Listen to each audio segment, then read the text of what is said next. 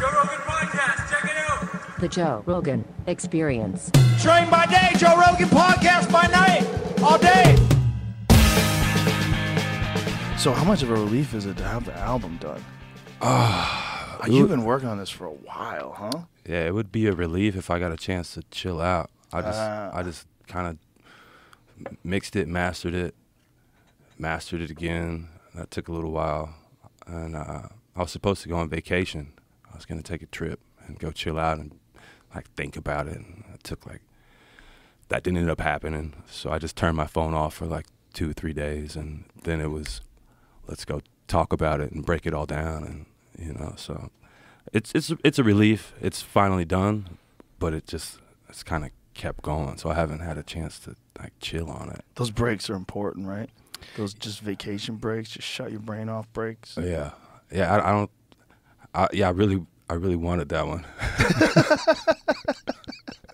I really Looking wanted forward to those margaritas. I needed it. I just wanted to chill. I just wanted to go be by myself, just camp out in the woods by myself or something. Really? Yeah, just be completely solo. Oh, and just chill out, I just made 40. I just wanted to go chill out and go, wow, reflect and be like, wow, this first 40's been pretty cool. Like, what's going to happen in the next?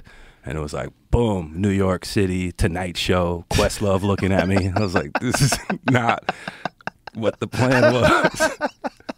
Yeah, sometimes you got to force the plan, and all those other people. Yeah, absolutely. You have a lot of people to make happy. Absolutely, but I'm also excited to do it. Sometimes if I get too comfortable, I get comfortable just being comfortable. Right. And then nothing gets made. Yeah, I kind of like to get out there and get the nerves going, blood going a little bit. Yeah. Get out in front of folks and figure it out. Yeah. So it's well, been that's a little bit of a vacation from the creative process of making it, right? Because the process of making, I know you were locked up. Yeah, well, yeah. You lock yourself up, dude. Yeah. You do it. Like, when you do it, you go all in. Well, I think I still care about this shit.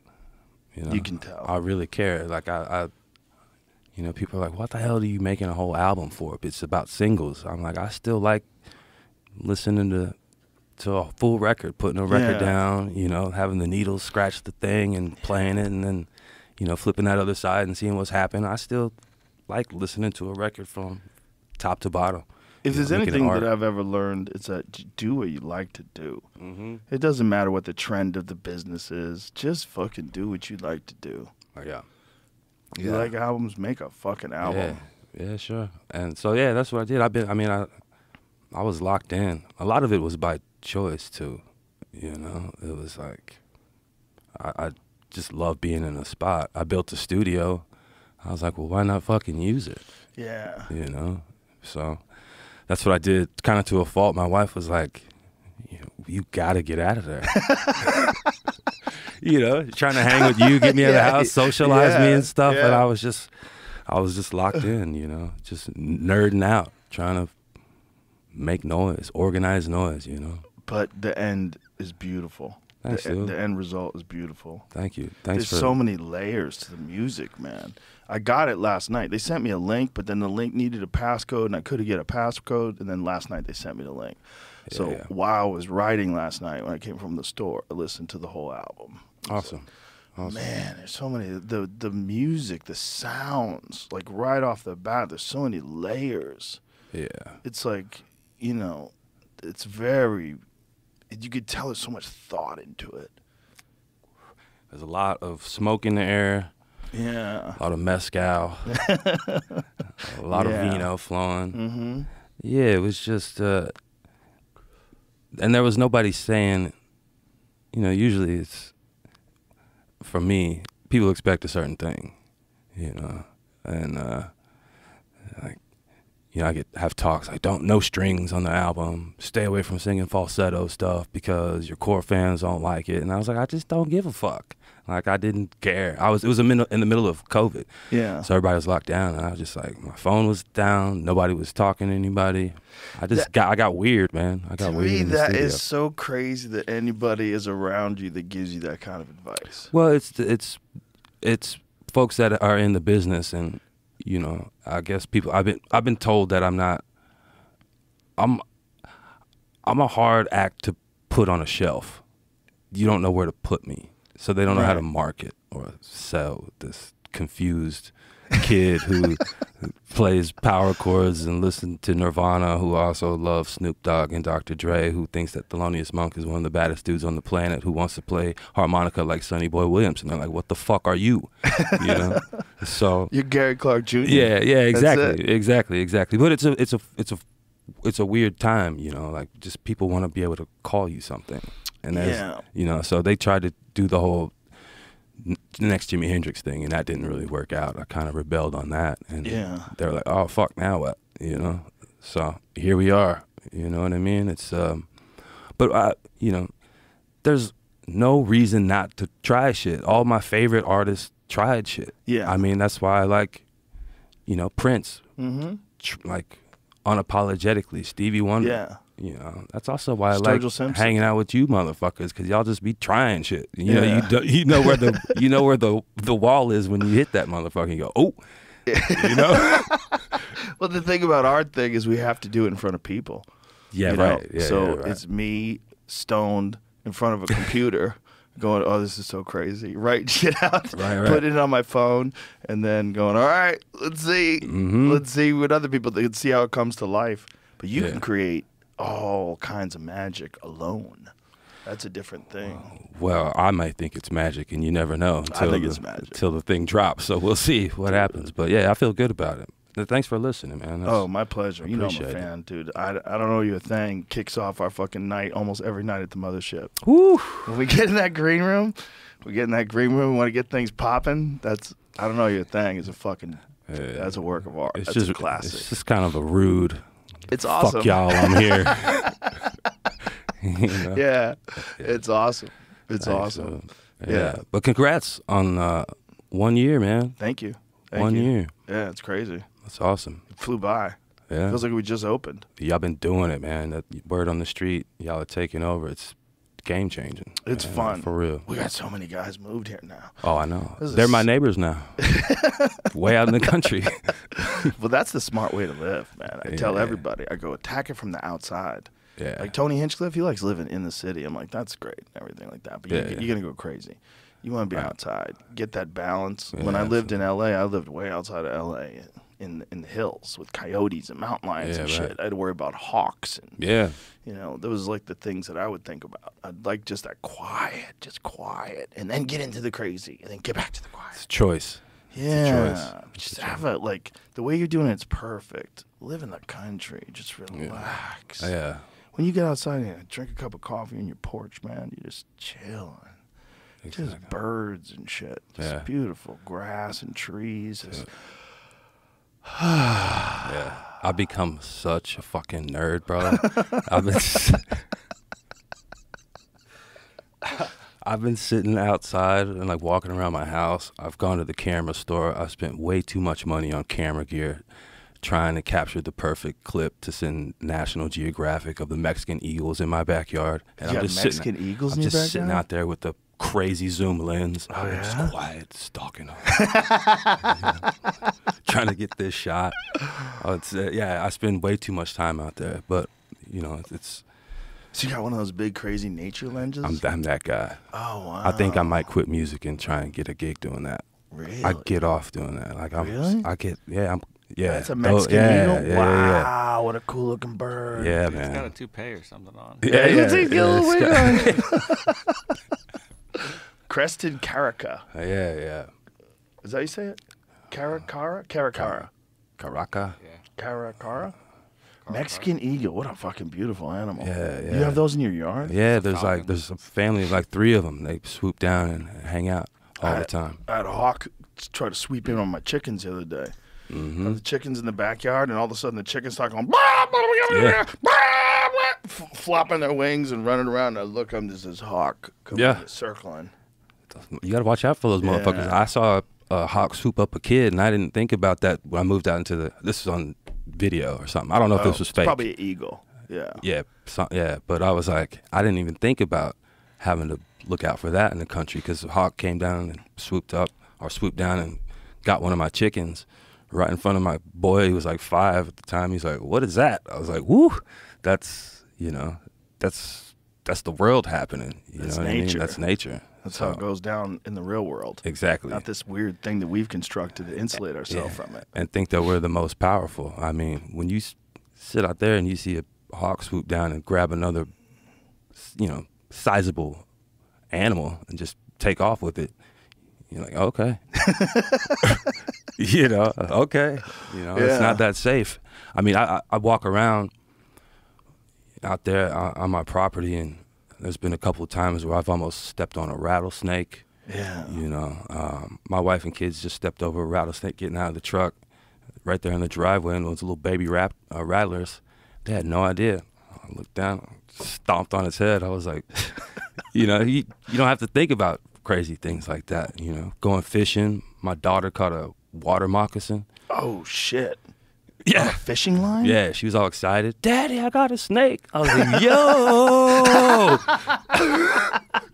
Not that one. Not that one. That is not the one you want. Wow. On a hook? Yeah, on a hook. It was like one of those little kid poles. It's like a Elsa or one of those little princess poles. Right. Just, reeling in cottonmouths. Wow. Like nothing. Yeah. I didn't know they bought onto line like that. Like they'll attack bait. I didn't know that either. Mm-hmm. Yeah. Damn. Yeah. So come get some of that if you want to step out of the city, Yeah. Yeah. But I love it though. yeah, I do too. I love getting into the madness. I don't want to hate on it. I love wandering in. I love wandering around downtown with the camera, popping into certain spots, and I check in on y'all, go to the blues spots and catch the madness, and got to excite myself, shake it up a little bit, and and then just take it back home and get the zoom lens out and nerd away. Well, it's a good balance of different things. And if you want to go see like live shit, like this town is so good for that, man. There's so much live performance going on. There's so much comedy. There's so much music. Yeah. Yeah, it's great. I like seeing the musicians watching the comics and the comics watching the musicians. I like that. I love that watching music because I have no talent. So I love watching a thing where I have no talent in. I've never played anything, so I watch and I'm just like, you're doing magic up there. Like, look at these guys doing magic. I brought a guitar for you, and if, at least we're gonna teach you how to play an E chord before I get out of here. Okay, I'll try. Yeah, I'll try it. I've never even tried it. well, that's the problem. Is that the problem? No, the problem is, here's the problem. Okay. I know my brain. Oh, I have a dangerous brain. My brain can't get interested in things because then it's all in, and then it's like, fuck eating, let's do this all day. So I've learned through all my years how to keep that wolf in a cage and not to let it out. So that's why I don't play golf, got you. because I'm addicted to pool. It's a real problem. I could play like a hare under professional speed when I'm really on. I've been practicing for several hours. I ran 3 racks the other day, 3 racks in a row. That's big. 4.25-inch pockets. Yeah, see, that's the problem. Like, I get like that with music. I would get like that with anything. I get like that with golf for sure. I see Jamie. He's a full-on junkie. He's a full-on junkie. He's got a simulator out there, and I'll come here and like when I pull the car up, he's driving balls into the simulator and mapping it out on a fucking computer. Obsessed. Obsessed with his club speed. He's got a fucking killer drive too. You like set up to the whole sensor thing, and It reads. I don't have all that yet. Like, it's coming. He says, yeah. Yeah. I've got some cool stuff on the way, I think. I've watched it get you though. That's what's interesting. Like when we first met, you were not into golf. Like how many years ago did you get into golf? When we got here, When we got to Austin. Yeah. So 4 years ago. So in 4 years, he's become a stone cold junkie. Got you. So is Hinchcliffe, stone cold junkie. Ron White. I heard. Ron White's a junkie. it also caught a lot of people that the whatever the pandemic did, the golf bug went around. It was one of the only things you could do then. That's not when I was playing, but it sort Right. of was. But yeah, It something seems happened. to me like it's one of those things that once you do it and you do it and you start getting better at it, you just fucking love it, and then everybody becomes an addict. I know very few people who dabble in golf. A lot of people, they'll play pool a little bit here and then, but they don't get like fully addicted. Golf people get just addicted. I don't get that. I'm scared of that too. I get that now. understanding your own brain. I don't gamble. That's it. I don't play golf. Yeah. Any of that, because it's over for me. Yeah. It's already a problem with these stupid cameras. My wife is like, "You're not a fucking. What are you doing?" But yet you are. Yeah. You are whatever the fuck you want to be. I'm obsessed. Yeah. I don't like people telling you what to do. That drives me nuts. When I hear people telling you what to do and about giving you advice on music, just shut the fuck up. Everybody shut the fuck up and just market whatever he does. Yeah, right. I Just did do it. that. You sell it. But the thing is it's not people telling me what to do. It's meetings and suggestions. Right. So I'm translating it as people telling me what to do. That is but what it there's is, suggestions. though. It's as much as they can do. As much as Right. they can tell Gary Clark Jr. how to make music, they're going to give it a shot. Well, You know what I'm saying? It's just got you. annoying. Exists in comedy too. They're always telling comedians, do this, do that, dress nice, do this, do that. yeah. Stop talking about COVID. Stop talking about this. Yeah, Do sure. you'll lose 5% of the audience when you do this, and 10%. Shut the fuck up. Yeah. Shut up. Yeah, I was in a conversation the other day in New York talking about a set list. And you should put this in this order and do this and this. I was like, you know what? Y'all talk about it. I don't talk. I don't want to. I'm leaving this conversation. I'm gonna go up on the roof. I'm gonna put some smoke in the air, and then I'm gonna do my fucking show. Like, chill out. Shut the fuck up. Telling you how to do a set list. It's funny. It's a funky business, They're all like that, Gary. Yeah. They're all like that. TV was like that. When I was on news radio, it was maddening because here you have this guy, Paul Sims, this brilliant writer from the Larry Sanders Show, all these amazing cast members, this incredible writing staff. And then you have the network. You need a wacky neighbor, Yeah. You needed this, you needed that. We need to have a hot girl that Dave's interested in. There was always something. Like, stay the fuck out of this. Yeah. Stay out of this. Yeah. But they can't help themselves. Yeah. And you have to listen to them because they're the executives. They're the people that have the money. Like, Right. Okay. And you love doing the art. Exactly. So it's this So. weird relationship. Mm-hmm. That's one of the best things about comedy is you don't really have that relationship with anybody anymore.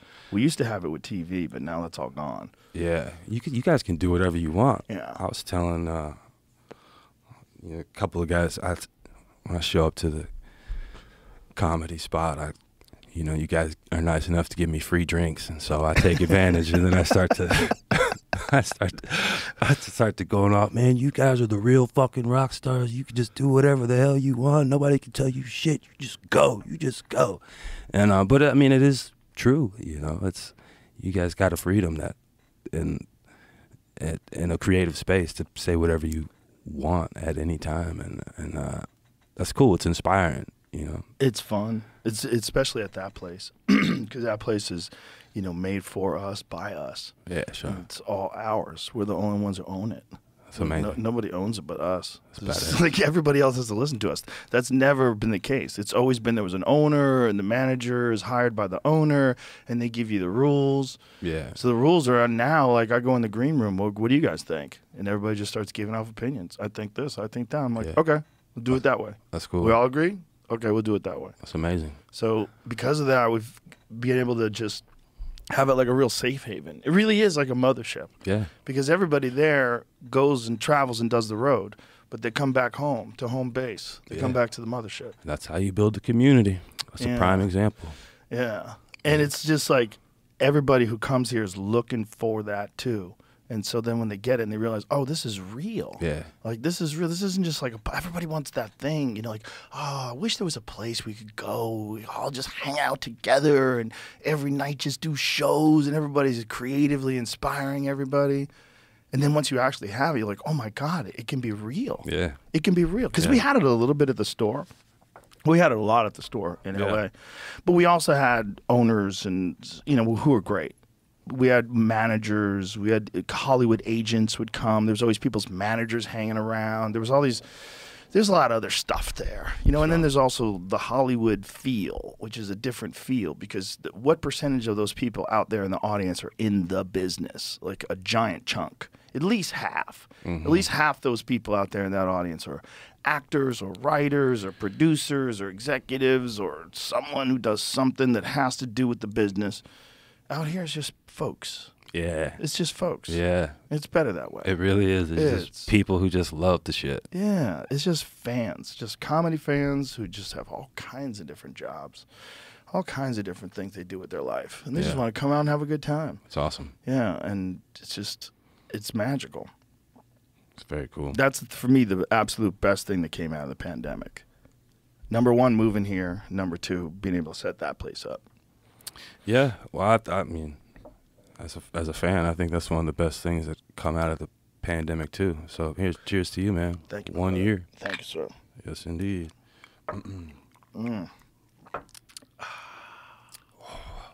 Yeah, Ooh. it's exciting. We thought about doing one somewhere else, but I was like, you know what we really should do one? We should do one for like the summer in Montana. Just find some fucked up town in Montana, have people fly into it, just do a mothership in Montana. Montana would be amazing. I love Montana. Montana's amazing. Montana would, that would blow up, dude. Yeah, Tony's like, don't fucking do it. Don't go to, I'm not going to Montana. I'm like, come on. And Duncan was like, I'll get a house in Montana. Let's go. Montana's beautiful. Duncan's thinking about doing mushrooms in the fields, staring at the stars. I'm with Duncan on that. I'm with that 100%. Yeah. So, yeah, that'd be cool. You're thinking about expanding? Possibly. Just, that was the only thought. Like, just buy some land in Montana. Some weird town, Montana, and just put a mothership up. Drop the mothership in the middle there. See who comes. It'd get interesting, man. Montana's, it's got some funky, cool folks out there. It does. But you also have a lot of people that travel. That's what's interesting, too. That's one of the things we found out about this spot. It's not just like people in Austin that are coming to these shows.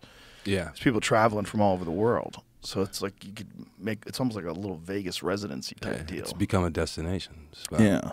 That's badass. Yeah, if you could do that to a small, funky town in Montana. If you only had like 120 seats, you could get a lot done. Make it better. Yeah.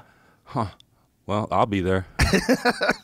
I'll be out there trying to learn how to fly fish, and I'll drop in on you. Fly fish is kind of fucked up because they let those fish go most of the time. Which is what a weird. The hippie in me gets that. I get that too, but the hippie in me says, well, why catch them then? The hippie in me is like, well, you're just fucking with these fish. It's like you're just trying to get the juice, that feeling that you get when you catch a fish. Yeah. That wild feel. Oh, I'm guilty. Me too. I've done it. I've done catch and release. Yeah, especially bass fishing. Oh yeah. Yeah, I mean everybody catches and releases. Yeah, absolutely. I got a little spot out of my house, and we catch and release every now and then. We'll fillet them up, catfish or whatever, fry them up and stuff like that. But for the most part, it's just hang with my kids and learn how to, be patient. Kind of teach them how to just chill out. Wait for something. I know. When is the fish gonna bite? Yeah. When's the fish gonna bite? When you shut the fuck up. Yeah. Chill out. Then they'll come. But yeah, that's my next quest that I'm probably scared of, because a buddy of mine, Jacob Skiba, he's the guy I work with in the studio, producer, engineer. While we were recording, he went out and has gone on a couple of fly fishing expeditions, and he's kind of hooked.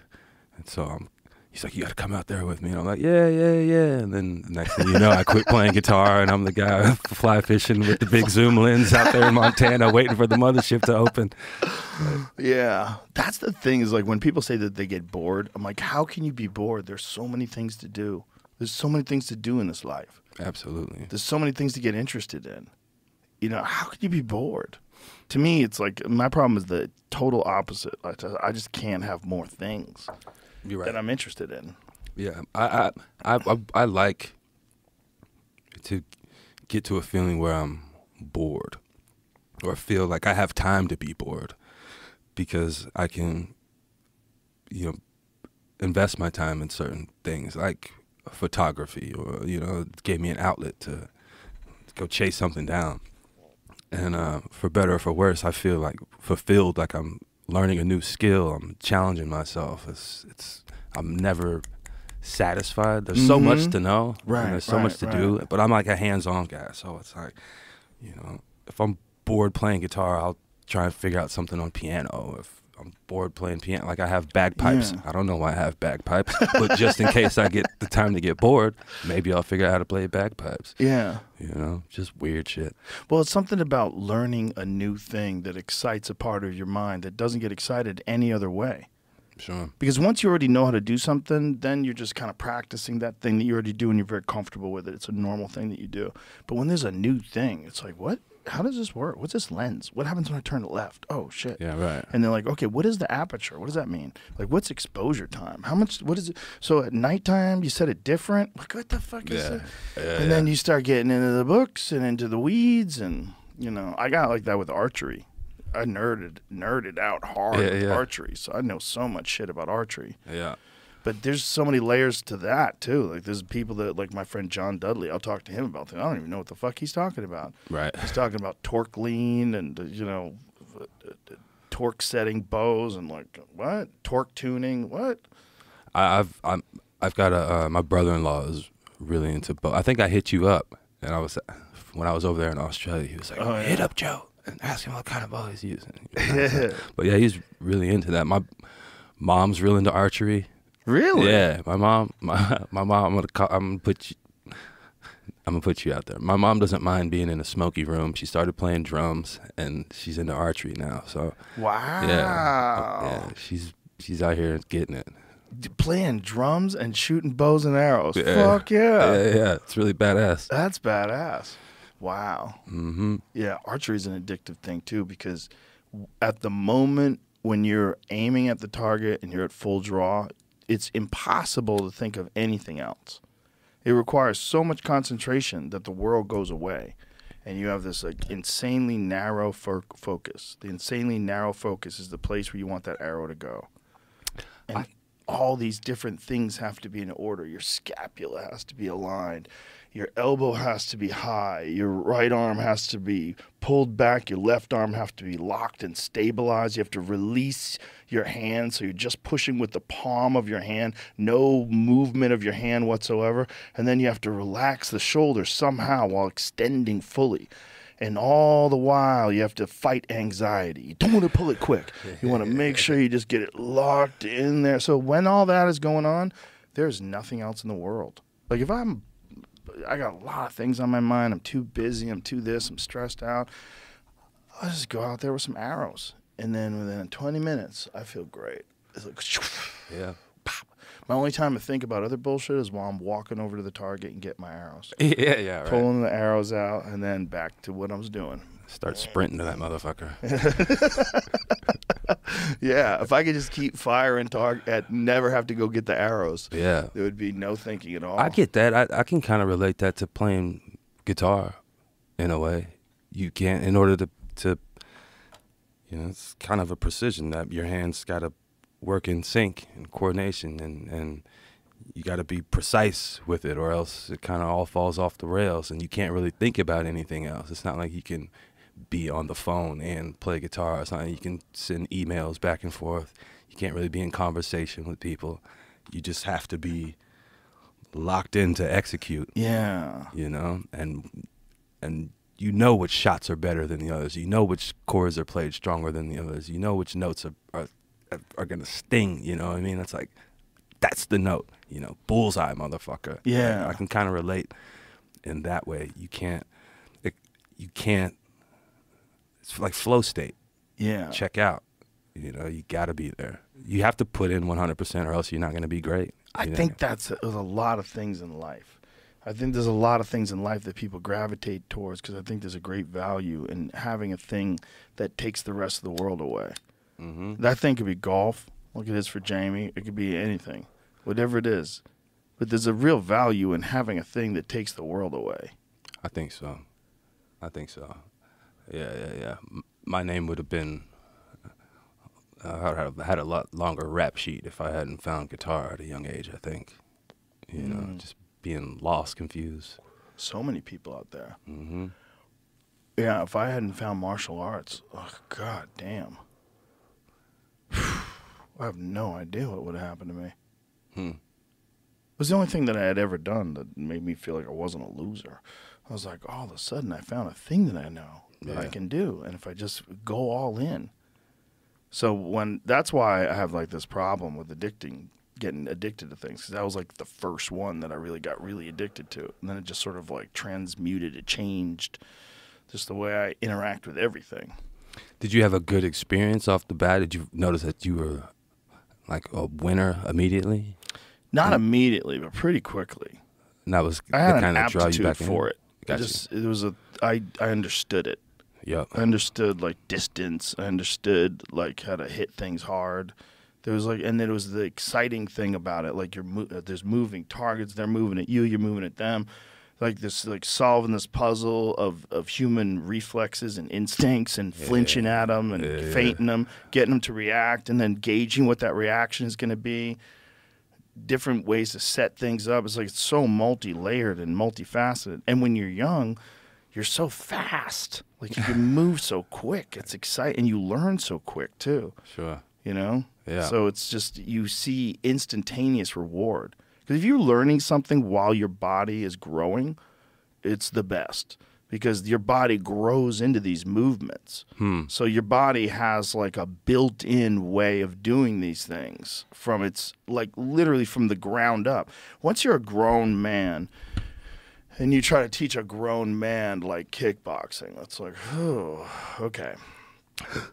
You know, you're just like so accustomed to doing certain things with your legs. You get these grown-ass 30-year-old man legs, and I'm going to try to teach you how to throw a spinning back kick. Yeah. I was like, okay. Yeah, that's why I haven't signed up yet. It's worth doing it just for fun, though. Sure. And that's another thing. Like when you're doing that, you ain't thinking about if you're sparring or if you're doing jiu-jitsu training. You're not thinking about anything else. You cannot think about anything else. You're just fully locked in to this thing that you're doing. Yeah, that makes sense. Man, I wish I'd grown into my body while playing basketball, because I'm 6'4" and a whole waste of space. I have no skills. I have a 15-foot jumper that I'm pretty confident in, but I have no handles. I'm like, I just, it's a waste. People ask me, you play basketball? Nope. Didn't get that. And I tried, man. I tried. I had friends who had the shoes where you could, like you build your calves for jumping, and I was out there doing drills, walking around with weights and all that shit. Yeah. I was really trying to get there, man. Like, I got no hops, no court awareness. It just wasn't my thing, bro. I'm like a deer in headlights on the basketball court. It's embarrassing, bro. But, yeah. So I try and get out there with my kid now. He plays basketball, and I'm struggling. My knees are popping. 40-year-old reality. Yeah, man. Like, damn. I didn't. Yeah, that wasn't my forte. But hey, you can't be everything. No, you cannot be everything. And if you try to be everything, you'll be nothing. I agree. Yeah, it's not. You got to pick lanes. Sure. You can have a couple lanes, but you can't have too many. And each lane will take away from the resources that other lane has available. I agree. That's what I try and tell my wife all the time. Like, I can't focus on that right now. Yeah. I'm trying to stay in my lane. People, though, don't have to do that, don't understand it. Like, sometimes people come to me with, like, business stuff, and I'm like, this is not, I can't talk right now. Yeah. I've got shit going on. Sure. I'm busy. Like, Yeah. Let's talk about this when it's absolutely necessary and never a minute before. That part. Yeah. Say it again loud for the ones that didn't have the volume up. Yeah, eventually we could talk about this, but not now. Seriously, man. They'll try to talk to you about important shit right before a show. Like, this is so crazy that you're doing this. Like, you don't even understand what you're doing. Yeah. Really. That's one of my biggest. That's one of my biggest issues with doing shows, and there's like some sort of business element involved. Because when you're out just on the road with your touring crew or whatever, there's not those conversations. It's not those talks. Everybody kind of gets it, reads the room. Then you have folks who come in and go, "Hey, I was thinking about this idea with this company." It's like, and the tour manager comes in and goes, 5 minutes. And it's like, I'm trying to get my monitors on. I'm trying to warm up my voice. I'm trying to, And they're just selfish. Yeah. Captive. You're a captive audience. Yeah. It's like, man, get the fuck up. I finally got you alone. I want to talk to you about this cryptocurrency. Yeah, thing. right? Yeah. No thanks. But yeah, that's part of it's part of it, I guess. It's weird and kind of funny if you think about it. It is kind of weird. It's just, you know. Well, it's all these different personalities are interacting with each other. You know, you have the creative personality, and you have all the business people, and the people that are support team. Yeah. And there's all this. It's an odd relationship. Yeah. You know. Sure. Whenever you mix business and art, there's just two totally different mindsets. Yeah. It's north and north. Yeah. That's why people get real suspicious if an artist gets real business oriented, starts opening up a bunch of businesses and gets all businessy. Mm-hmm. People are like, "Oh, what are you doing? Yeah. I want you to be an artist." Yeah, right? Yeah. Yeah. That's what I like about you, dummy. Yeah. That's what I like about you. I like that you don't know anything. I like that you're out there just being wild. Yeah. Have a good fucking time. Just have a bunch of people that do that shit for you, man. Don't get involved. That's the scary part. When they start saying, "Don't worry about that, just be an artist." It's like, nah, motherfucker. I'm gonna be at your office tomorrow, early in the morning. Let me see that spreadsheet. Yeah, what's going on? Yeah, well, that's a story as old as time. The artist that's been ripped off. They didn't even know they were getting ripped off. Yeah. Mm-hmm. It's definitely true. Mm-hmm. It's, you know, there's things that I've had to learn in the business, you know, not to get into too much, but yeah, there's definitely things that you aren't looking for or looking out for, and people don't necessarily tell you because you're not able to be in those rooms to have those conversations. So things kind of slip by you. It's like you and your homies trying to figure this out. Yeah. You know, it's like your boy who's an attorney who, you know, went to UNLV but doesn't know anything about entertainment law. It's like, you know, doing your contract. It's you know what I'm saying? It's like, yeah. You know, so there's just things that you got to figure out, but you just got to keep your eyes and ears open and ask questions. The worst one is when someone has a legit manager, and then their friend is like, "Bro, I can be your fucking manager." And you're like, "Yeah, man. You know, you're like a brother to me, man. I trust you." Right. Yeah. That's that it. one goes sideways 50% of the time. That's it. 5-0. You got a 1 out of 2 chance of that thing going completely sideways. Yep, absolutely. And so many guys go that way. You know, oh, Mike's managing me now. I got a new manager. Yeah, right. It's my wife. My wife's managing me. I'm like, what? What are you doing? Mm-hmm. Get a professional. Yeah, Get someone who knows what the fuck they're doing. Absolutely, man. That all that bro shit. You know, that, you know, things start to get funny. Mm-hmm. Yeah, that relationship starts to get funny. But yeah, that's I also get how that. dudes develop entourages. That's a wild one. Man, speaking of entourages, I had to just tell my dad is gone crazy. Oh no! I love my pops, but I mean, he shows up to my shows, and this dude all of a sudden is sitting courtside at Spurs games. He shows up to my shows with like 30 folks, 30 deep. He's got a table at the Moody Theater. He's living his best life. He's just squatted up around town. People talk to me about him all the time. My dad is out here getting it in Austin, Texas. It's pretty funny. Wow. But yeah, he's like, my pops is a superstar out here. That's awesome. Yeah, it's good. He's having a good time. Just having fun. Yeah, enjoying it. Yeah. You know, it's definitely enjoying having a kid who's known around town. You know, that's good. Oh man, he must be so proud. But yeah, he's getting a little bit ridiculous. Showing up 10, 15 deep. Entourage. Hit me up. Hey man, can you get me into this spot? How many people you got? Oh, a couple. Yeah. When Dave Chappelle came to the mothership, he came with 3 SUVs. He had like 3 Escalades filled with people. Where do they go? How do you fit anywhere? Oh man, he's got family, he's got friends, he's got fellow comedians, musicians. Like he just travels with people. He loves it. It's like a party everywhere he goes. I get that. Yeah. I understand that. It's a lot. He has it managed well. He has good people with him. He Yeah, knows he he does. knows what he's doing. But it's like the way he's got it set up is it's pretty fun. It's all just every day's a good time. Get a IV, vitamin IV drip. Yep. I was around for that. Yeah. I was around. Yeah, we actually. Yeah, I was definitely around for some of those fun times. It's good hanging with that crew. Yeah. But that's a dude who has an entourage. That's entourage. I get that. Yeah. I get it. But yeah, I could never be that guy. I like to roll solo. I like to just kind of be on my. I can make my own decisions. If I want to pivot, go left, I can go left. If I want to go right, I can go right. Yeah. It don't necessarily have to. Maybe that's selfish of me and kind of a lone wolf. No, it's probably thing, smart but- because it gives you time to think. I think the problem with Dave is he's so famous he can't be alone. Oh yeah. It's just he can't just show up somewhere. All of a sudden he won't be alone. There'll be a giant crowd of people like, oh my gosh, Dave Chappelle. They'll just go crazy. Absolutely. I can't believe you're real. I get that. Bro, can I take a picture with you? And then I get the every now and then the dude who plays guitar. It's like, man, I've been watching you for since I was a kid. Or the like really drunk, like older lady who wants to like kiss on me, while I'm hanging out waiting for some to-go food or whatever.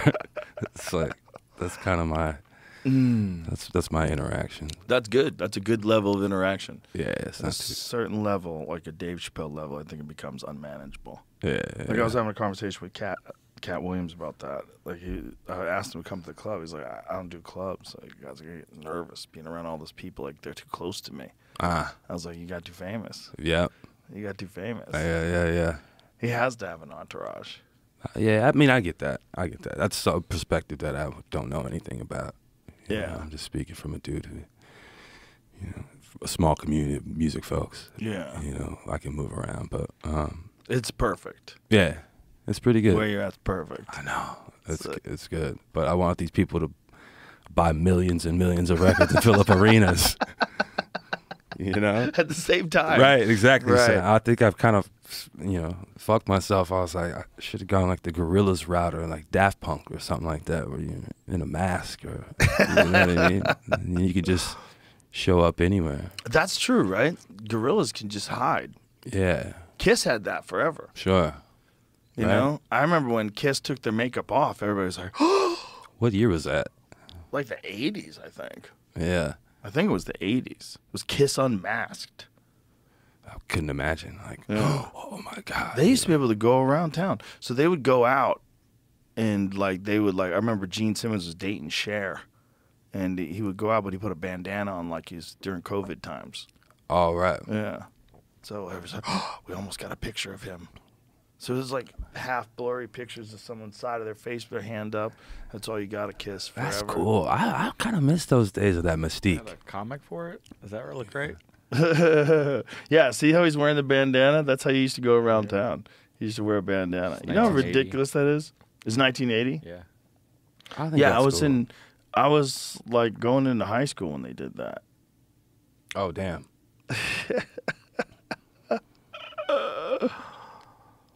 What a crew, man. What a... They didn't Talk get the about love it. that they deserved because people had already thought it was corny to have makeup on for some reason. They didn't have real hit records that were like their songs didn't play on the radio that much. If they played on the radio, it was rare. You don't think so? Well, I kind of grew up as Kiss being a household name already. Yeah, well, they were huge. They sold millions of records. They sold out arenas, but they weren't getting love on the radio. It was just fans. And there was a thing that were like people would be embarrassed to be a Kiss fan. Really? Yeah. Yeah. You'd Well, be embarrassed. Other kids would make fun of you. Why? Because you like those idiots with makeup on. What the fuck is wrong with you? I'm like, bro, Kiss is the shit. That doesn't even seem like a thing now at all. Now it's not. Yeah. But you have to realize, like, in the 1980s, it was a thing. Right. Yeah, people would mock you that if you're into Kiss. Damn. And then they became cool again. They became cool again somewhere in the 90s when they started going on tour again with makeup. Right. So they were going to do like one last final tour, they decided, but that was bullshit. They just kept going. Everyone does a last tour. So last. That's those marketing guys. I'll tell you what, Gary. Yeah. This is your final tour. This is what we're going to say. It doesn't have to be your final tour, but we'll sell it as your final tour. Yeah, we're going to milk the shit out of this. People are going to love it. They're going to be very excited to go see the last time. Gary's going to become a photographer. He's just really gotten into photography, and we're going to have to respect that. Yeah, we're going to have to respect his wishes. But this is his last tour. Yep. Oh, Gary, don't quit. Yeah, don't go right. into pictures. Don't go. don't go into photography, Gary. Don't do it. But it's Yeah, just Kiss. So Kiss came back in the '90s, and I went to see him with Kevin James.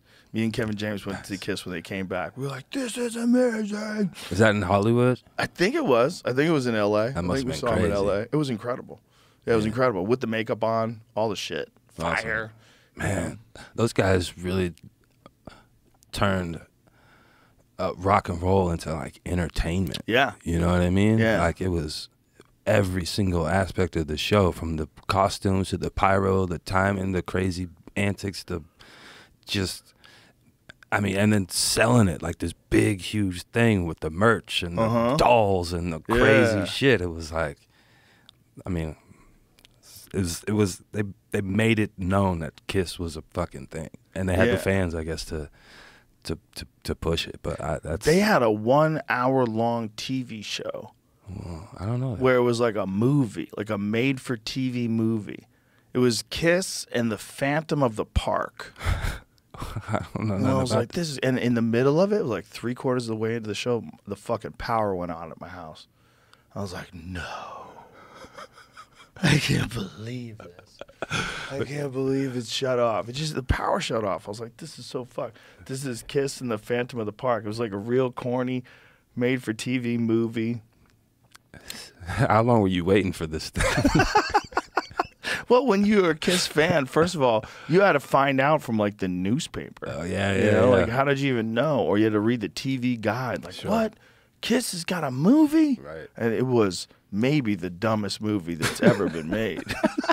It's pretty dumb. It's so dumb. I need, like, look at this. It's so corny. Oh, I mean, no. I What? might have to go back and watch it now. It's so corny. It's literally so ridiculous. It's so bad. So, so they're out here whooping ass. What are they Oh, fighting yeah, they were crime or what? superheroes. They became superheroes for a while. I did not know this. Easy, Catman. They are serious. And they've got guns. This is ridiculous. Oh, it was so Wow. ridiculous. It was one of the dumbest movies that's ever been made. Some of my favorite shit to watch is the dumbest shit. So I This would is enjoy so this. dumb, it might have been made by the Chinese. They might have done it to subvert American institutions. They might have done it to try to ruin young minds and just lower the standards of what's acceptable to the point where, you know, they can invade. I mean, that's a power move for sure. That's what they're doing right now. That's a power move. Oh That's what they're doing right now with TikTok.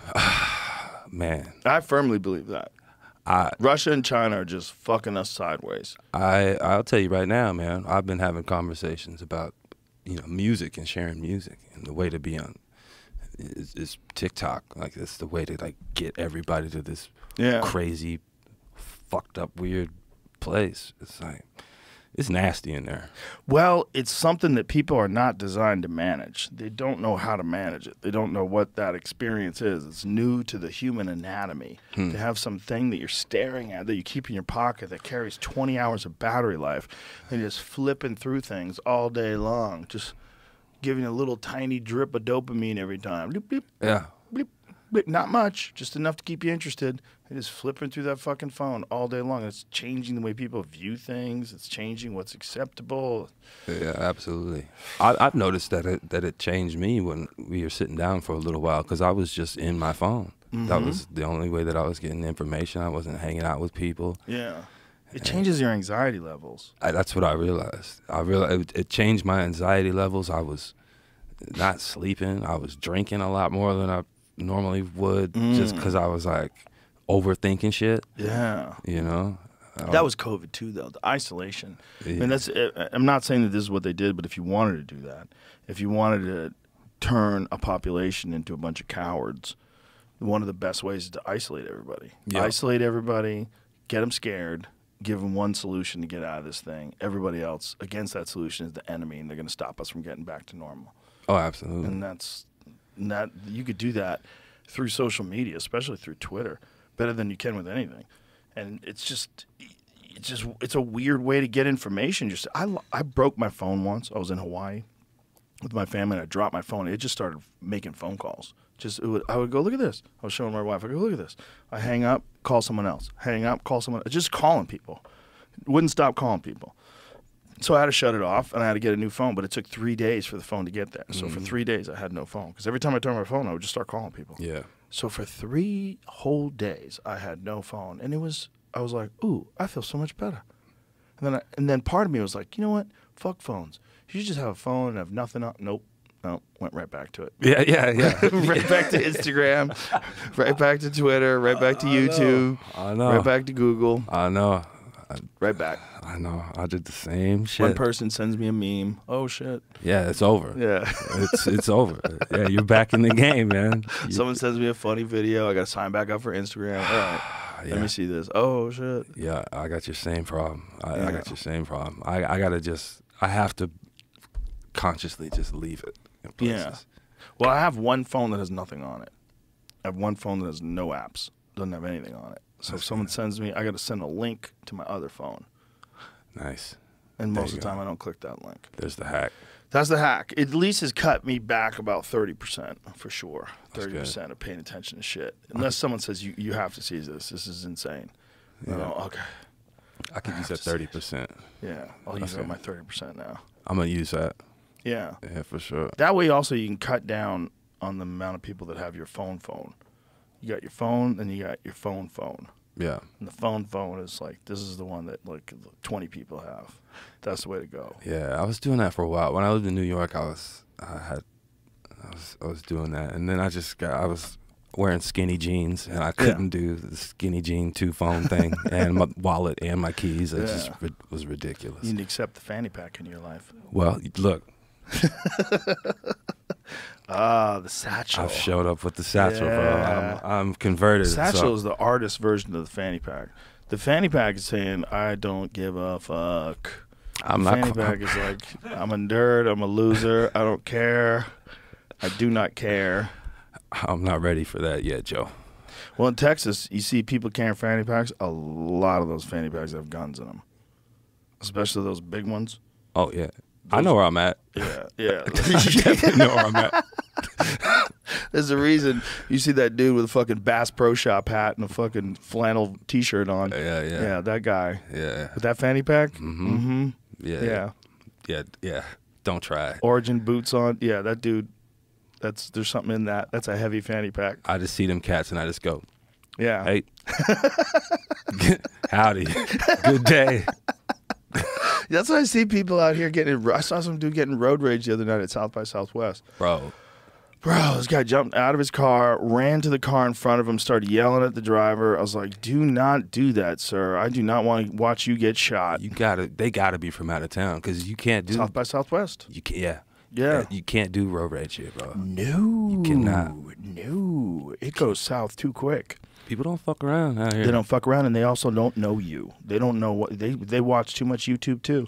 They're watching too much Instagram too. They're seeing all the fucking riots and craziness and people getting pulled out of their cars. Everyone's seen those videos of someone getting fucked up in some sort of a road rage situation. Yeah. Any sense of a threat, people are hair triggered like real quick. Road rage in particular, because everybody's people don't understand. I've said this ad nauseum, but I'll say it again. When you're in a car, you're hyper alert. Because you're going fast, there's all these things around you, and you always have to be ready. So your brain is at a 7 already. Yeah. So when someone cuts you off, it's like, motherfucker! That's why, like, on the street, if someone gets in front of you on the street, it means nothing. Because you don't have to worry about crashing. Sure. There's no fear of this person stepping in front of you. It means nothing. Right. Like, I have no worry that I'm going to crash into this man in front of me and we're both going to die. Right. But when you're in a car and some guy changes lanes in front of you, like, motherfucker, dude, what are you doing, bitch? Yeah. You roll down the window, you fucking idiot. And then you see him at the stop sign, you jump out of your car. Oh, dude, don't do it. Yeah, I'm guilty of Yeah, I'm yelling at people in my car. As long as you stay in the car. But yeah, I will motherfuck somebody with the windows up. Yes. Right. That's fine. But normal. That's normal behavior. Yeah, and then I get to the light and I just give them a look like, you know, I saw what you did. I'm just acknowledging that I'm not down with the bullshit. Yeah. I just want you to know that I saw you. I don't want no problems. Right. But just check. Come on, man. Check. It's a come on, man. Yes, and if it's a reasonable person, that person's like, what the fuck did I do that for? Yeah. If it's a reasonable person. My favorite, though, is when they just keep looking forward.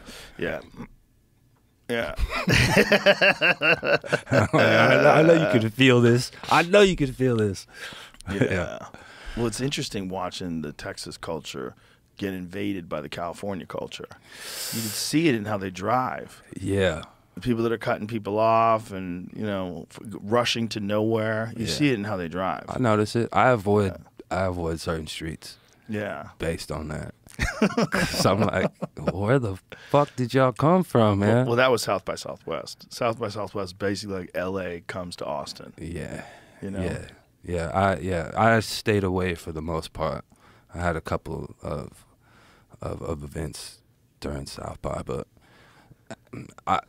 I love my city. But that shit has just gotten crazy, man. Those festivals are nuts. It's wild. Yeah. You know, I used to have this one parking spot that people thought was a handicap spot, but it wasn't. It was like right on the line. And I figured this out from years of spending way too much time wandering around on 6th Street. And I remember one year they took that spot away, and I was driving around for like an hour and a half looking for parking. I was like, fuck this place, man. This ain't my city no more. Like, you know. I love you, Austin, but yeah, I was like, oh man, the game has definitely changed. While we were driving to the club last night, we looked up. We saw 5 skyscrapers being built. There's 5 skyscrapers being built right now. Although I know all those folks who are building all that stuff, I know them. They're like my neighbors and shit. So they're like, come blow the city up and then come back to go back to the country again. Yeah. But there's so many apartment buildings being built. It's happening. Yeah, it's wild. I've never seen a city grow like this. I haven't either. But I think it was inevitable. I mean, I think it was just one of them things. Well, it's too good. Well, yeah. It's just too much of a gem. I blame you a little bit. A little bit. I'm responsible. I know I'm responsible for at least 20 or 30 comedians. Yeah, no, absolutely. Which is amazing because, you know, that's my favorite shit. Is you guys being down the street and come hang. But yeah, it's the city has grown in a way that is somewhat unrecognizable to me.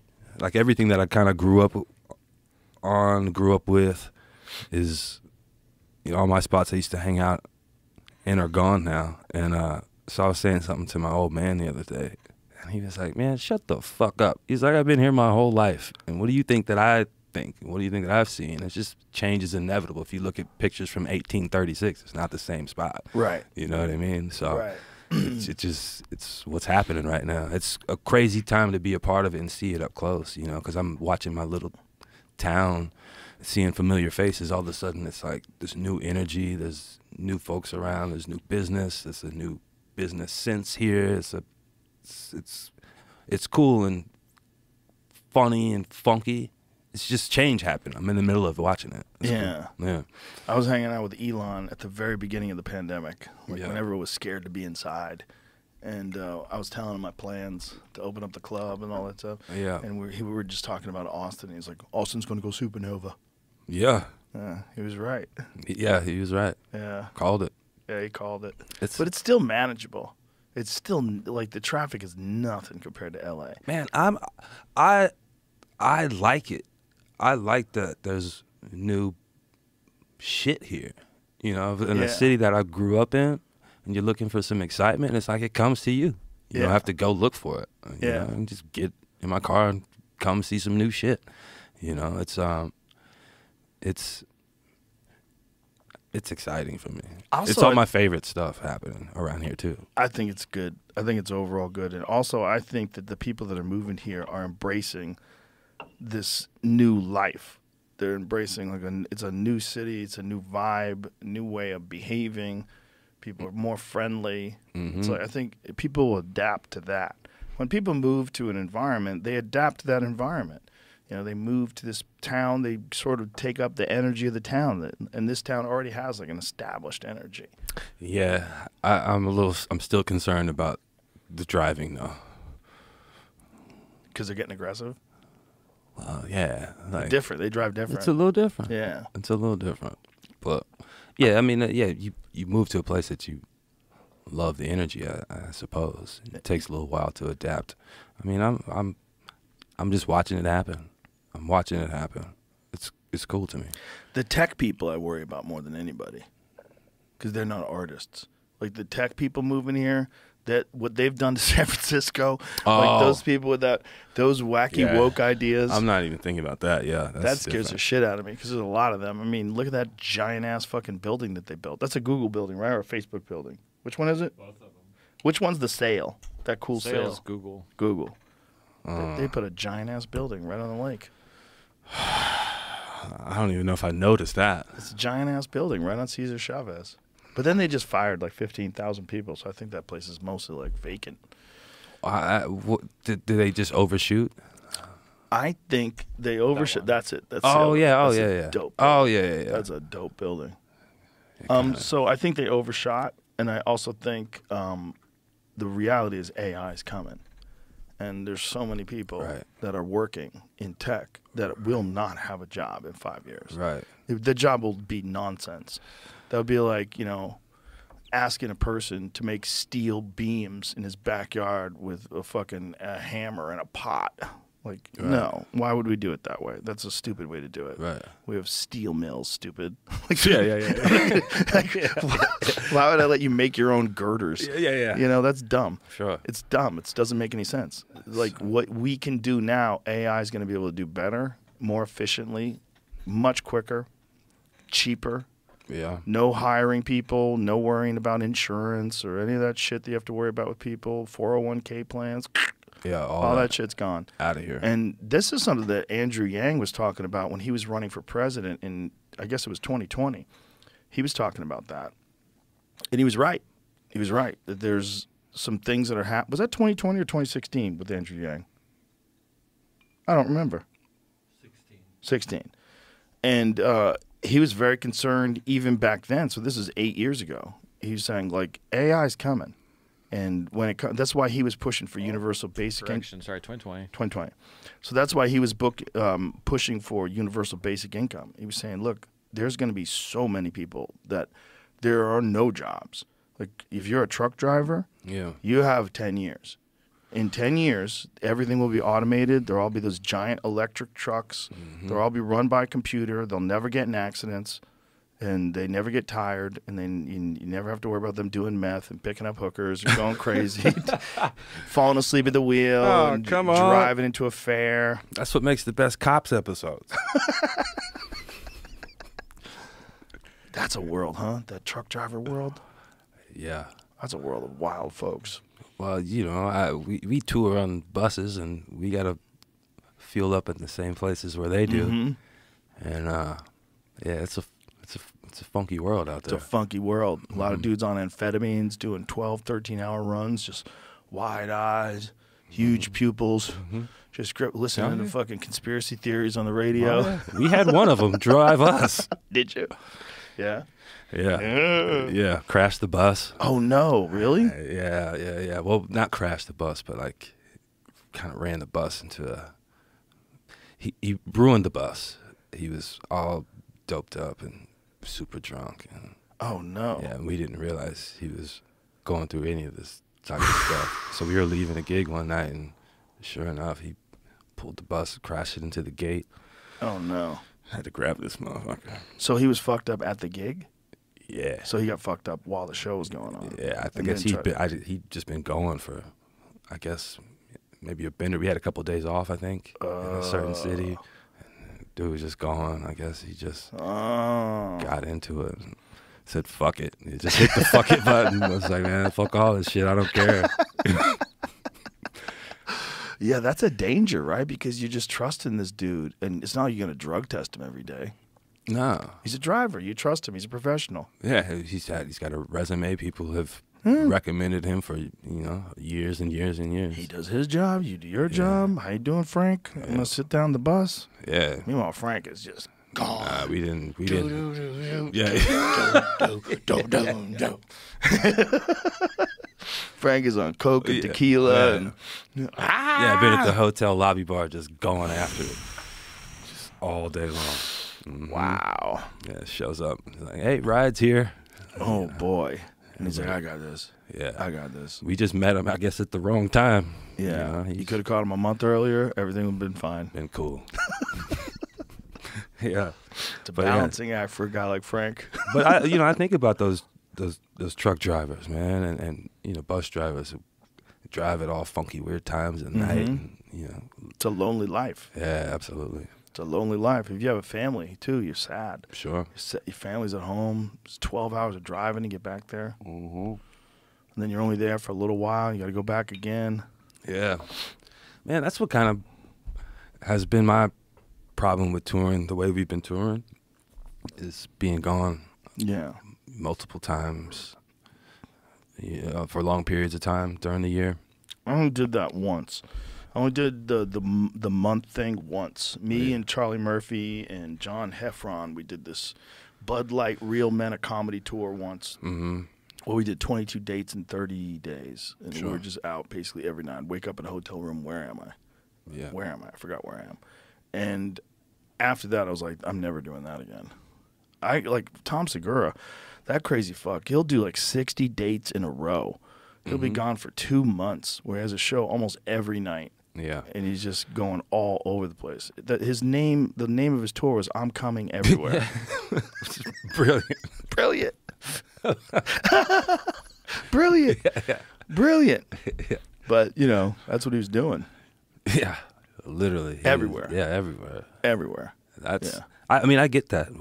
I would love to do just weekend fly dates, do stuff like that. But I got a whole band and production, and my band's getting bigger, and so, it's like I've got to do it. But I decided this time I'm just gonna bring my family with me, and just have them grow up out on the road instead of. You did that for a while, right? You took your son when you were in Europe. Yeah. Yeah, I took him out there. That's got to be a great experience for him. Yeah, it was great. It was great for him. That little motherfucker he didn't want to play guitar though until he saw Slash. I think I told you.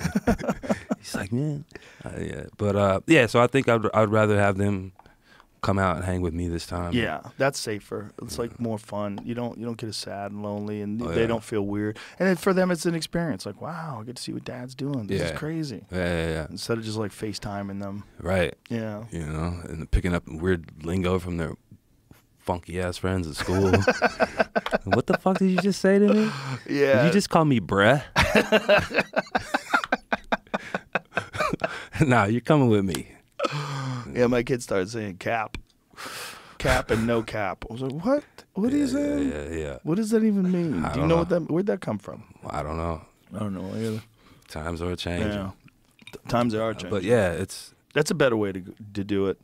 But it's a different thing with a band, You got a whole band. You got a bunch of other people. Yeah. The crazy thing, I was talking to Shane Gillis, and he was talking about his experience hosting Saturday Night Live. And he's like, Saturday Night Live only pays you $5,000. It's like, you host it for a week, it's $5,000. We're like, that's crazy. But then I talked to Pat from the Black Keys, and he was telling me, he's like, you want to hear it even crazier? He was like, when you do a late night show, it costs you money. Because you got to fly everybody out there, you got a band, you got hotels, you got this, you got that. Like, it costs you $50,000 to do a late night show. Yeah. Oh, absolutely. I just did that a couple times. Yeah, catch me on such and such. Yeah, watch them shits. Buy the album. Yeah, it's funky, like the whole promo thing, and to do late night television. It's. How effective is it now? Debatable. I don't know. I don't know how effective it is. It's not what it used to be. I don't think so. I mean, from my experience, TV promo, like certain ways that were, I guess, the only way to move are not as, it's not moving the needle as much. Maybe it's just for me as my personal experience. I think it's for everybody. But it's not really moving like it used to, but it is still important in some capacity. I don't understand it, you know, but I'm a fan, so I like to go play The Late Show with Letterman, to go play The Tonight Show. It's like, that's a dream to me as a kid. Right. You know, like I love to be able to do that, to be able to step in that building and play Saturday Night Live, Yeah. or do whatever. It's like, it's this thing, but it's, you know, you're investing in something where you're not really quite sure on what the return is. Right. But Yeah. still, you're doing it because you just want to do it. It's a cool milestone. Yeah, and also, you know, in a record business, people aren't really, you got to be everywhere. Right. You know, it's Yeah. and you got to do that and also be your own promotion on social media, which is a wild thing. You know. And people are leaning on TikTok. I mean, I have meetings with folks about, you know, what's the plan? What's the strategy? What are we doing? Well, we got to get traction on TikTok. We got to do this. So I caught myself a couple times doing some goofy ass shit for TikTok, and I'm like, I don't like this, man.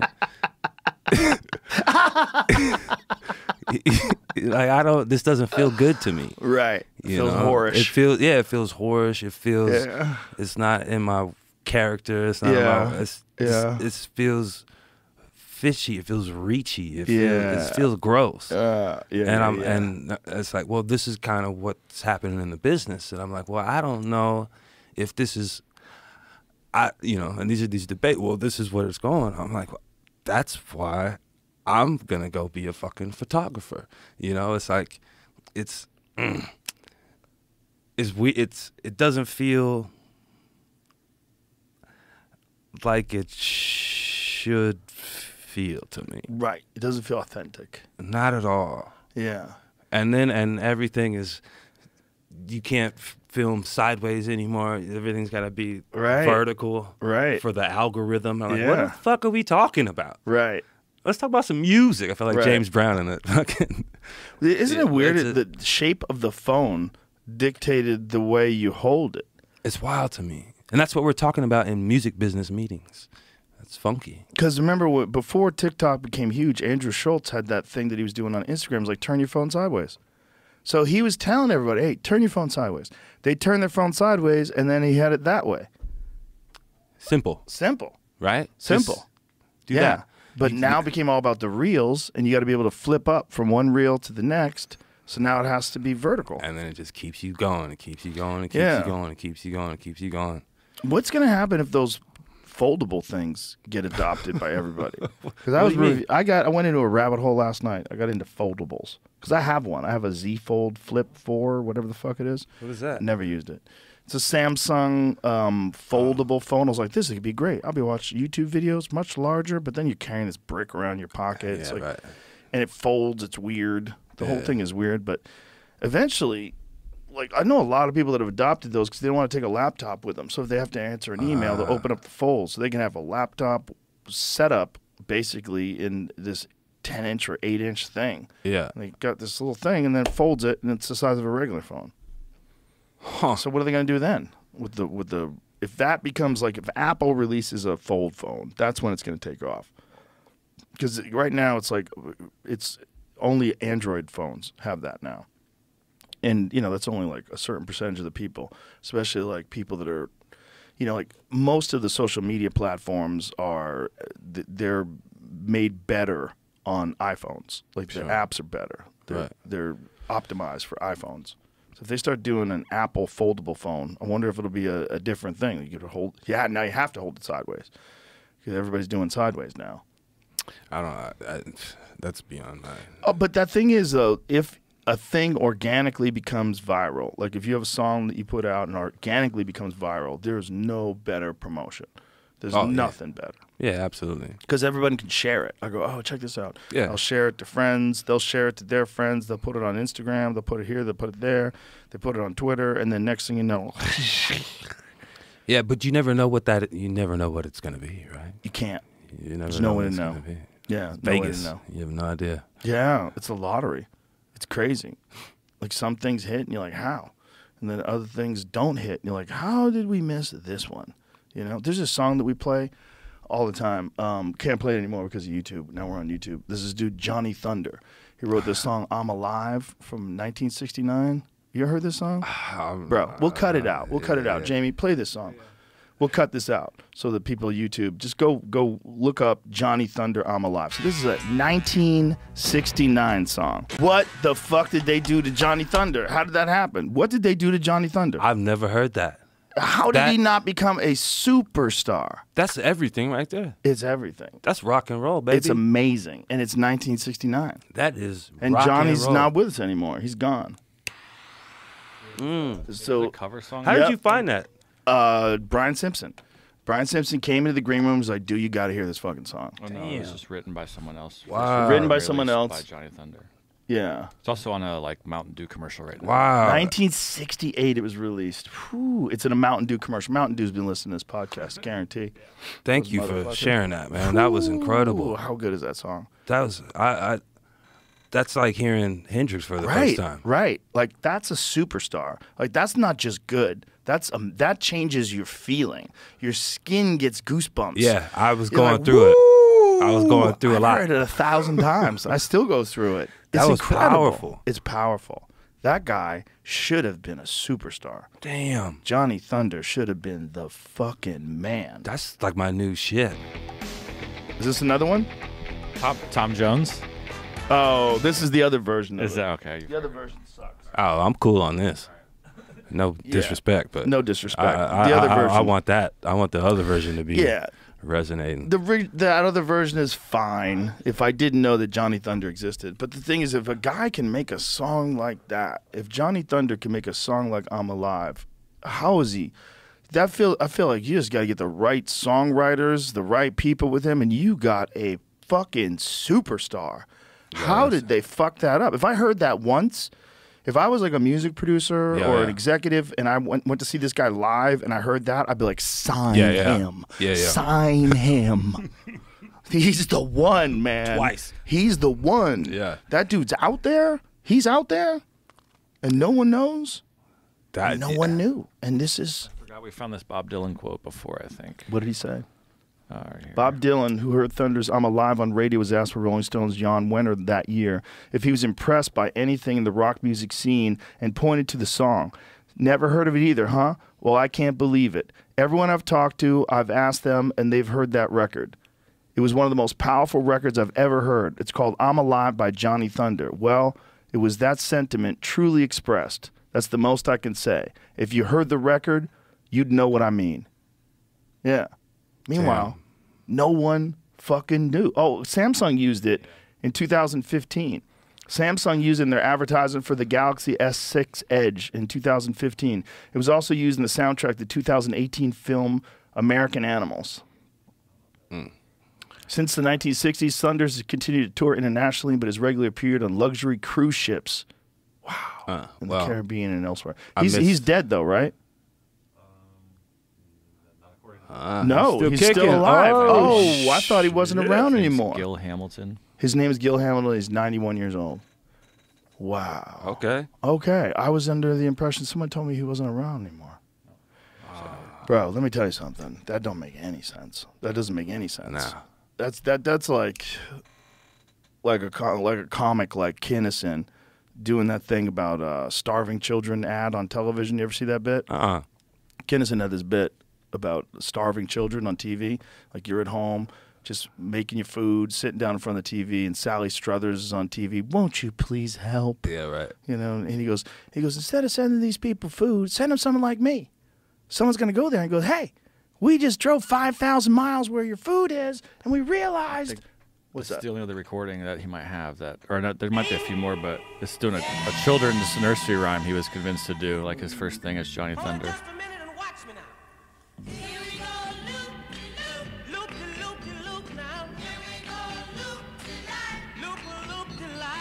That's interesting. Yeah, edit that out. Don't hit quite the I was same. hoping But for something. No, that doesn't hit the same. No, I'm Alive was the song. You just need to get the right songs with the dude. But if he could do that, like that's you got magic. It's in a bottle. Yeah. Now you got to figure out what's the formula. Like get some writers, get some really good songwriters, sit down with that dude and let him go. Yeah. Sometimes you just catch one. Sometimes you just catch a wave and you just go, man. Yeah. And you keep trying to chase that thing and it's just never the same. That is the craziest thing. The one-hit wonder. That is the craziest thing because sometimes those hits are bangers. Right. Yeah, absolutely. It's just one. Absolutely. Something you just catch it. I feel like if Johnny Thunder knew the right people, he would have been huge.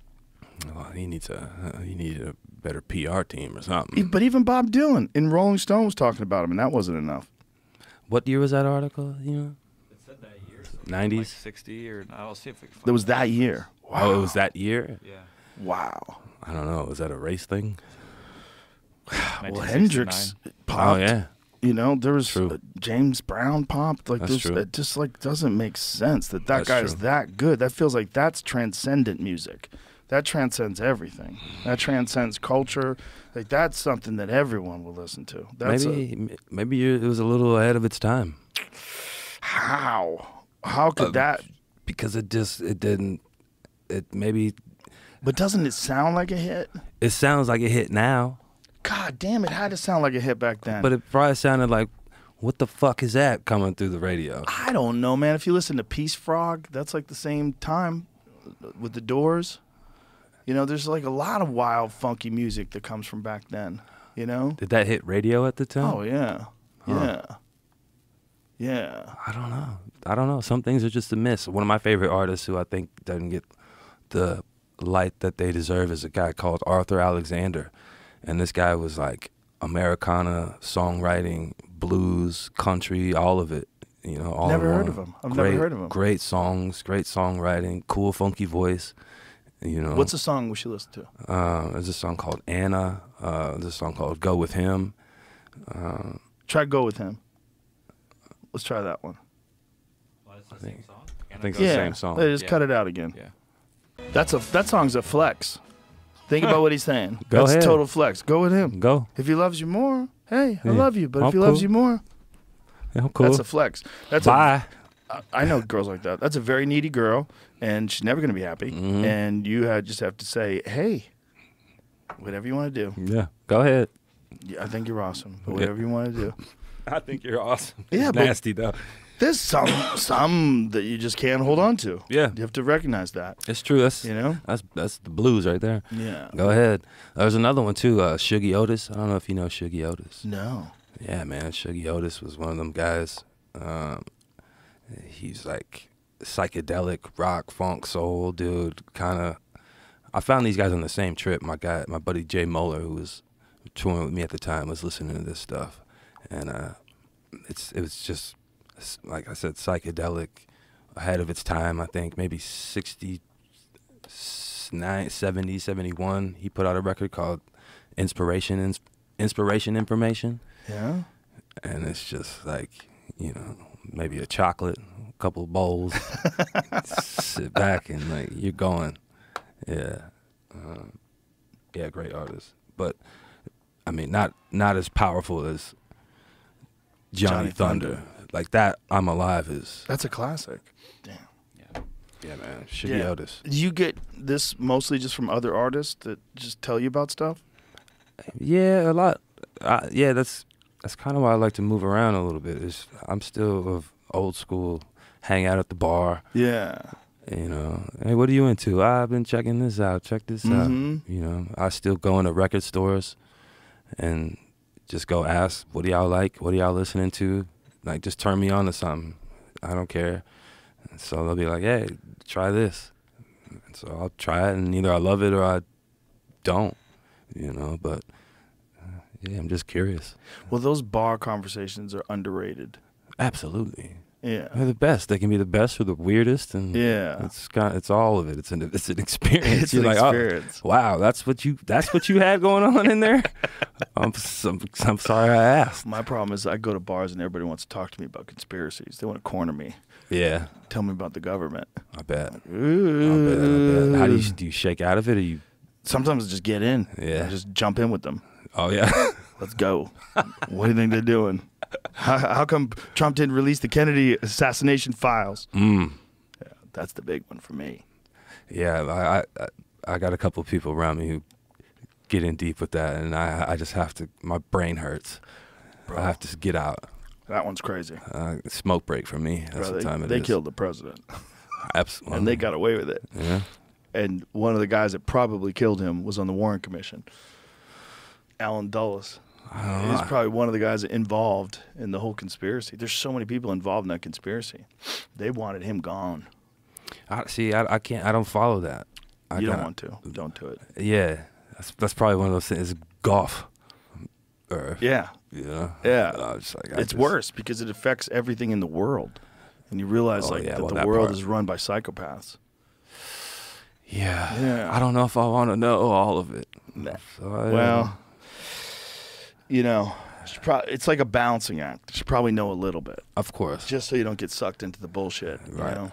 Right. Absolutely. I mean, I like I said, I got folks around me who keep me kind of in the loop a little bit. But it's like, you need a dedicated conspiracy analyst. Just one? Just it one can't dude. come from, it's just one source? Just one dude who's just scouring the internet. All right. You know? All right. Yeah. Well, if you find somebody, send them my way. Alex Jones. I'll send him your number.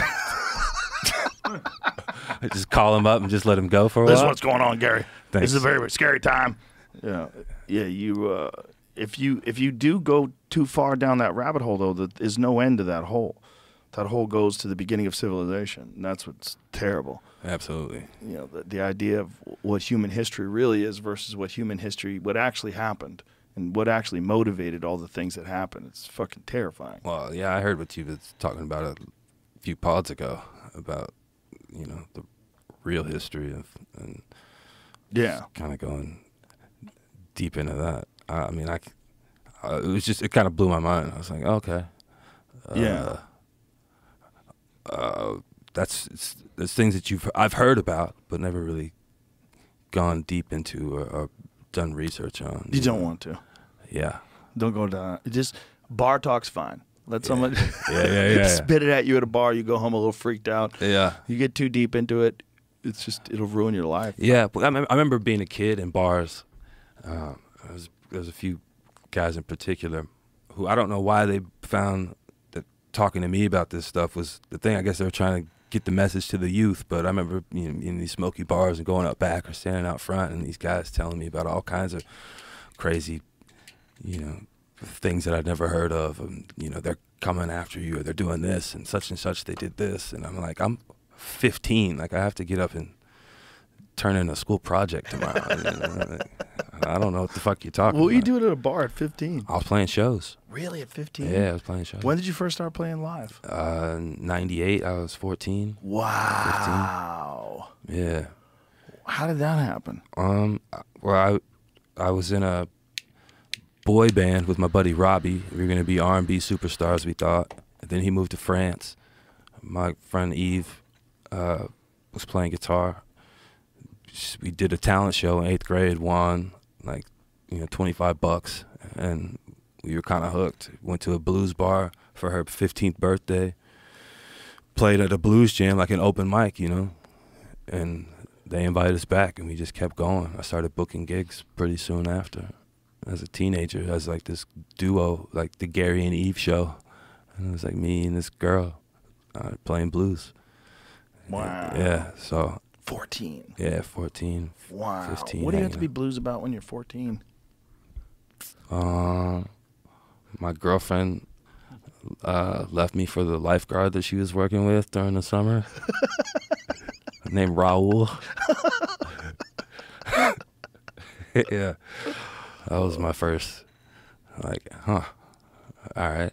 Isn't it crazy that we dismiss the pain of the youth, but the breakups when you're 14 are the hardest ones you ever experience in your life? Yeah, you don't know what to do. You have no idea what this is. Yeah. All of a sudden, your world's gone. Right. It all ended. And everybody in your world knows that your world is gone. Yeah. You know, walking through the hallways. You know, look at that sad motherfucker. Oh, she's with Mike now. Yeah. No. And your boys are telling you, man, we just got such and such, you know, tongue kissing over there by the gym. Oh. Right? Oh. And you just got to sit and like take that math test, go through it. Meanwhile, she don't feel nothing. Nothing at all. She's gone. Out of there. Bye. Yeah, out of there. I don't want to be with you anymore. Bye. That's it. That's it. Oh. Yeah. Nah, but somebody told me when I was a kid, you know, too, what do you know about singing about the blues? And you really don't know anything, you know. Or at least I didn't when it came to just how complex people are, how big the world is. Right. You know, certain struggles, like your little bullshit doesn't really mean anything. It doesn't carry any weight compared to this, compared to that. Right. You know. But yeah, man, that still hurts, man. Yeah. That still hurts. Yeah, Wild people time. take their life. They take their life.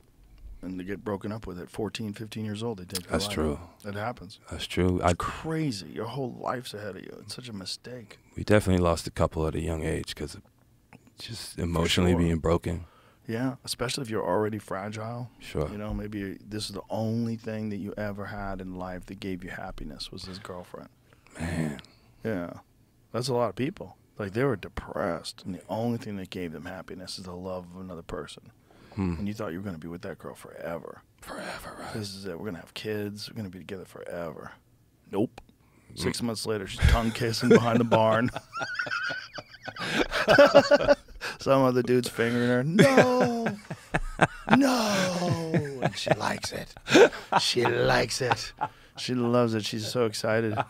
She doesn't think about you at all. Not at all. God damn it. Not one bit. Get over it, Mike. Yeah, for sure. Oh. Oh. You're alone in your room listening to sad songs. In the fetal position, just curled up, sad and shit. But if you can come out on the other end of that, you'll understand. And then the next time, it's a little easier. The next time, it's a little easier. And then you get it. Yeah. You know, and then you write a song like that. Like, if he loves you more, go ahead. Because there's some ladies that you will run into in this life that you are never going to hold on to. Absolutely. And if you can't accept that, I mean, maybe you can 10 years from now. Maybe they'll change and you'll change and you'll meet up and it'll be better. But right now, she's on a path. And that path, you got to let her go. You know, I love you. You're great. But if he loves you more, ta-ta for now. Ta-ta for now. Enjoy it. And that's a flex. That song's a flex. That kind of is. Yeah, if he loves you more, go ahead. Huh. Yeah, it's a good flex, too, because they don't know what to do with that one. Like, They don't. Oh, my God. They don't. How did he say that? If he said if he loved me more, I could just go with you. Shooketh. And then that guy's at home. The new guy's like, that bad motherfucker. I can't believe that's what he said to her. He has her forever now. Yeah, and now he feels stuck. Yeah, because eventually this newness that comes from this new relationship with the guy who loves her more is going to fade into, like, why are you always leaving your shit laying around, and how come you're always late, and, you know, you said you were going to call at 5, you didn't call till 6:30, what happened, what's this, what's that, let me check your phone, and then next thing you know, she's thinking about that dude who said, look, if he loves you more, I love you, though, and then she calls him. What are you doing? Nothing. Great to hear your voice. You know where I'm at. You know what it is. You know I still love you. Yeah. But, you know, some dudes could have used that advice. Like, if he could give that advice to a lot, that's a strong move in certain circumstances to preserve your sanity. You know? Oh, absolutely. Because just because some people are fun doesn't mean you're supposed to be with them forever. That part is very important. Very important. Just because you have a good time with someone doesn't mean they should be your one and only. Because that might ruin everything. Absolutely. I agree. And we all know dudes who've got just hitched to the wrong caboose and they lost everything. Their life fell apart. And a big part of it is the complex interaction between two people. And some people just the combination of you and them is not good. Absolutely. And it'll ruin everything. I agree. I've had those, it's like, this is fun. It's a lot of fun. But that's This is dangerous. Yeah. Yeah. But the dangerous ones are sometimes the most fun, unfortunately, for a short amount of time. But you don't want them raising your kids. Not at all. Not at all. No. Yeah. If he loves you more, ta-ta for now. Out of here. This thing is falling apart. Cigar? This is a real one, man. This is from Havana. Yeah, it is. You could tell. Yeah, buddy of mine, I went to London. Well, actually, my tour manager, Daniel, we were hanging in London. I had a few days off to just hang. Started hanging in the cigar lounges. And, yeah, I've been kind of hooked ever since. It's one of those few places like a barbershop or like Yeah. a bar where Yeah. guys can get together and just talk. Yeah, absolutely. Sit around, shoot the shit, smoke a stogie, talk Yeah, some shit, have absolutely. some laughs. It's fun. Yeah, so it's kind of been my new thing. I'm trying to get off these cigarettes too, if I'm being honest. Yeah? Yeah, man, I got to do it. Gots to do it. You don't want to die that way. It's just a sad. I always said I would never smoke, and then I saw. Speaking of heartbreak blues, man, I was sitting during South by Southwest, pissed off all these motherfuckers in town, and I saw this girl that I was into, and she was hand in hand with some other dude walking down the street having a good old time. And this person I was sitting next to, I was like, give me one of them smokes. Next thing you know. Next thing I know, here I am. Yeah. It gives you a wild head rush, though. Yeah, it is. The tingly feeling Yeah, in the your fingers and cigarette- toes and stuff. The excitement of your central nervous system, the brain gets fired up from a cigarette. Yeah, absolutely. Different than any other form of nicotine. Like different than cigars, different than Zins, different than anything. Well, it's not just tobacco. Yeah. But even if it is, it's like one of those natural spirits, is that Oh, what they're yeah, called? yeah. American spirits? Yeah. Yeah, it's just tobacco. True. But even those.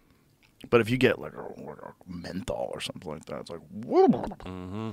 The fuck is happening here? But yeah, I got to quit that shit. So How many are you smoking? I only really do if I'm having a conversation before a show that I don't want to have. Oh, really? So it's like an anxiety thing? Yeah, like before like TV or before something like that. That's not too bad. No, it used to be maybe a half a day, a half a pack a day. Yeah. Nothing crazy, but I used tobacco and roll them up in my herbs. Yeah, and so I get my tobacco that way. But there was a while where I was doing like a pack a day and sometimes maybe more. Just stress. I think getting into this entertainment business and eyes on you and pressure and all that type of shit. It's just like a nervous thing to just. Yeah. Remind myself to just breathe, like take a moment and just like, chill out. Also, there's something about the cigarette that just gives you like some weird relief. It's just Yeah. like Yeah. the head rush thing that you get out of it is like a weird little escape valve. Sure. Just like a release valve. Just All right. Yeah. When I don't have them though, I don't really miss them. So that's kind of good. that's very good. Yeah, I got into blunts from Charlie Murphy when I was on that tour with him Yeah. because he would only roll blunts, and he's like, it's the combination of the nicotine and the weed. And I was like, oh my god, he's right. It is good. It's a better combination. It's good. That's a good combination. Like pre-show combination, there's nothing like a blunt. Yeah, I'm right there with you. Yeah, I'm right there with you, but a blunt and some music. Let's go. man, we've been getting hyped up to. Stro Elliott does it for us every time. He's a member of the Roots crew, the legendary Roots crew, and he puts out these albums. Man, Yeah, get in there. he puts out these albums where he mashes up like old school music and like his big fat ass funky beats and sub sounds and stuff. And that's been the stuff that we listen to backstage. That's our hype music. Do you have a hype soundtrack? Yeah, we did for a while. It goes anywhere from Yes, Rolling Stones to Shaka Khan. Shaka Khan. Yeah. Wow. To like Stroh Elliott to Anderson .Paak, you know. So it's kind of all over the place. Kind of get everybody who's got their certain types of music in the mood, and you know, keep the crowd hype and keep them interested. You know, Yeah. stuff like that. But John D's backstage. He's the guy. John D's on keys.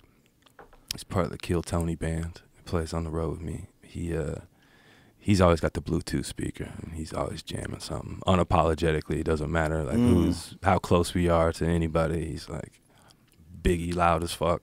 You know, doesn't walk into the stage through the office at the venue. But yeah, we have a good time back there. But there's something about that, like walking with the music, walking into a place, bringing the music with you. Yeah, absolutely. I think that's the Buffalo, New York in him though too. You know, big boombox, unapologetic. You know, Tim's on, New York hat. Nice. Don't give a shit. But yeah, what do y'all listen to backstage? Well, when we do arenas, I always make a point to walk into I'm Your Boogeyman. Casey and the Sunshine Band, I'm your boogeyman. That's what I am.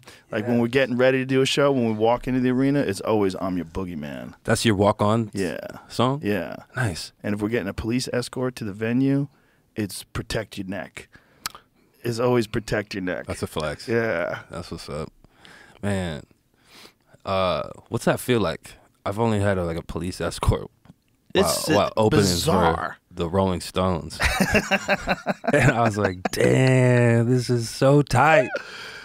It's bizarre because you're driving through a crowd that's there to see you. Yeah. The first time I ever realized what was going on was I was with Ian Edwards, and we were doing a show in Dallas at an arena, and this was like one of the first arenas we did. And as we're driving, I go, what is all this fucking traffic? This is ridiculous. We got to be there in a half an hour. And then I go, oh, they're here for us.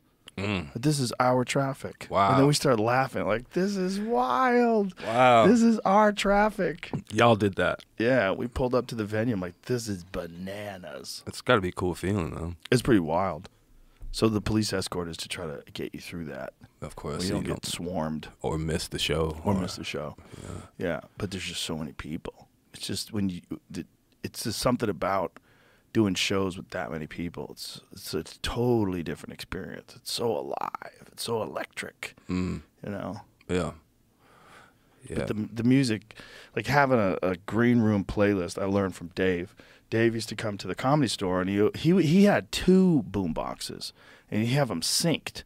And he put one on one end of the bar, one on the other end of the bar. He had ones that had like LED lights, they would glow and flash and shit. Like Dave brought the party. Yeah. And he was like, this is my socializing. So I always just have music with me everywhere. I'm like, that's the way to do it. Yeah. Because we would just hang out in the green room and just talk. But talking with music going on is way better. Absolutely. Yeah. You got to get your way vibe. Better. Yeah, that's right. When I saw Dave at the Moody Center recently, he had the glow lights going on the on the Bluetooth speaker. Yeah. Like the whole vibe's going.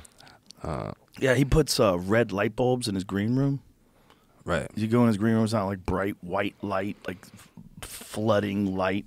It's like the soft, cool, like speakeasy vibe. I respect that, man. Yeah. It sets up the vibe. Yeah. It brings the club energy to like a fucking arena. That's, you know. Yeah. He gets it. Yeah, absolutely. Yeah, he set it up right. It's the way to do it. It's the way to do it. And if you're touring a lot, I saw that with Tommy Lee once too. I went backstage with there was I got a story. My friend John Rollo was Tommy Lee's security guard. John Rollo's a big giant dude. And he goes, hey, man, can you meet Tommy? Tommy wants to talk to you about something. I'm like, okay. So I go to the show, catch the show, meet Tommy, and Tommy wants to fight Kid Rock. Tommy's like, I want someone to train me to fight Kid Rock. I was like, what? Like, what are you talking about? Yeah.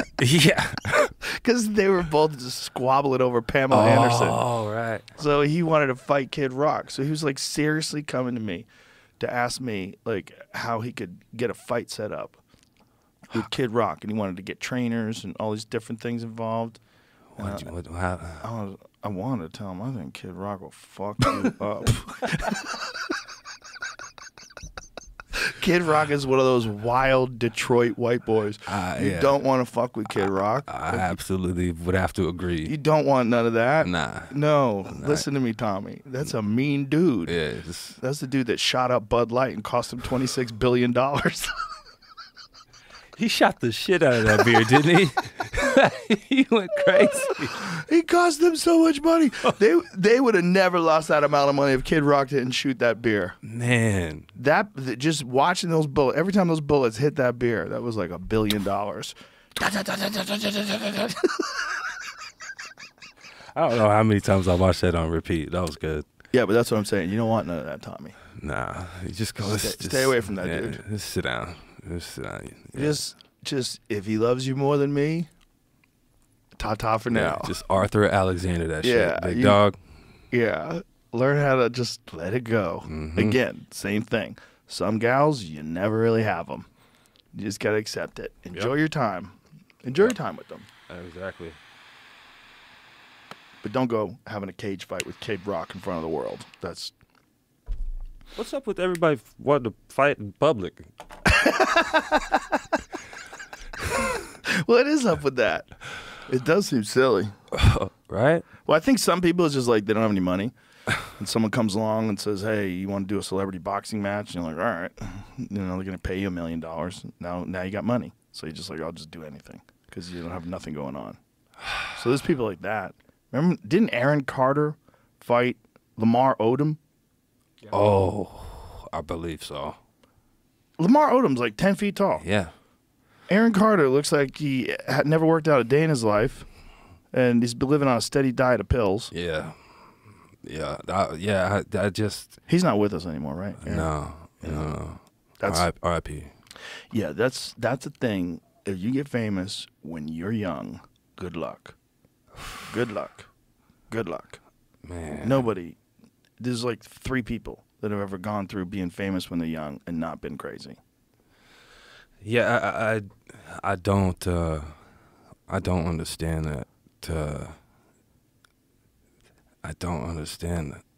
It's fucking sad, man. It's robbed childhood for other people's entertainment. It seems like when you're a kid watching other kids on TV, it seems like a good time. Right. You know, it seems like, Sure. oh yeah, I want to do that. That'd be amazing. Mm-hmm. And so it's been kind of strange to watch these young folks kind of go through it. Well, the ultimate is Michael Jackson. That's the ultimate. I mean, That's the ultimate. That is Absolutely. the greatest, worst story ever told. That when you see young Michael Jackson, when he was with the Jackson 5, when he did like ABC and they were doing that stuff on TV and he's dancing and singing, he's the lead and he's the little kid. that Oh right my there, God. killing the best. Oh my God. This clip in particular is the one that got me into wanting to be a musician. And the Ed Sullivan Show. And how old is he then? 10, Maybe. 11. 69. Jeez. 1969. Oh my God. So good. Oh my God. He was so good and he was so little and then he became so crazy. Because he just never had a real life. Yeah, it's sad to see. It's crazy, but it's just that's that old expression, the star that shines twice as bright lasts half as long.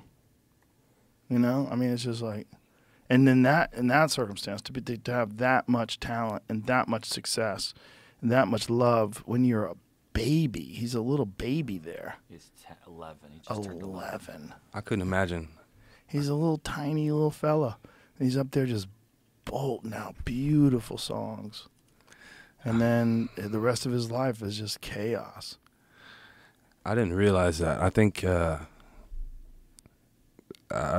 a kid, I was such a huge Michael Jackson fan, probably like crazy Kiss fans, that I didn't realize everything that was happening. Nobody knew. You know. Nobody knew back then. Right.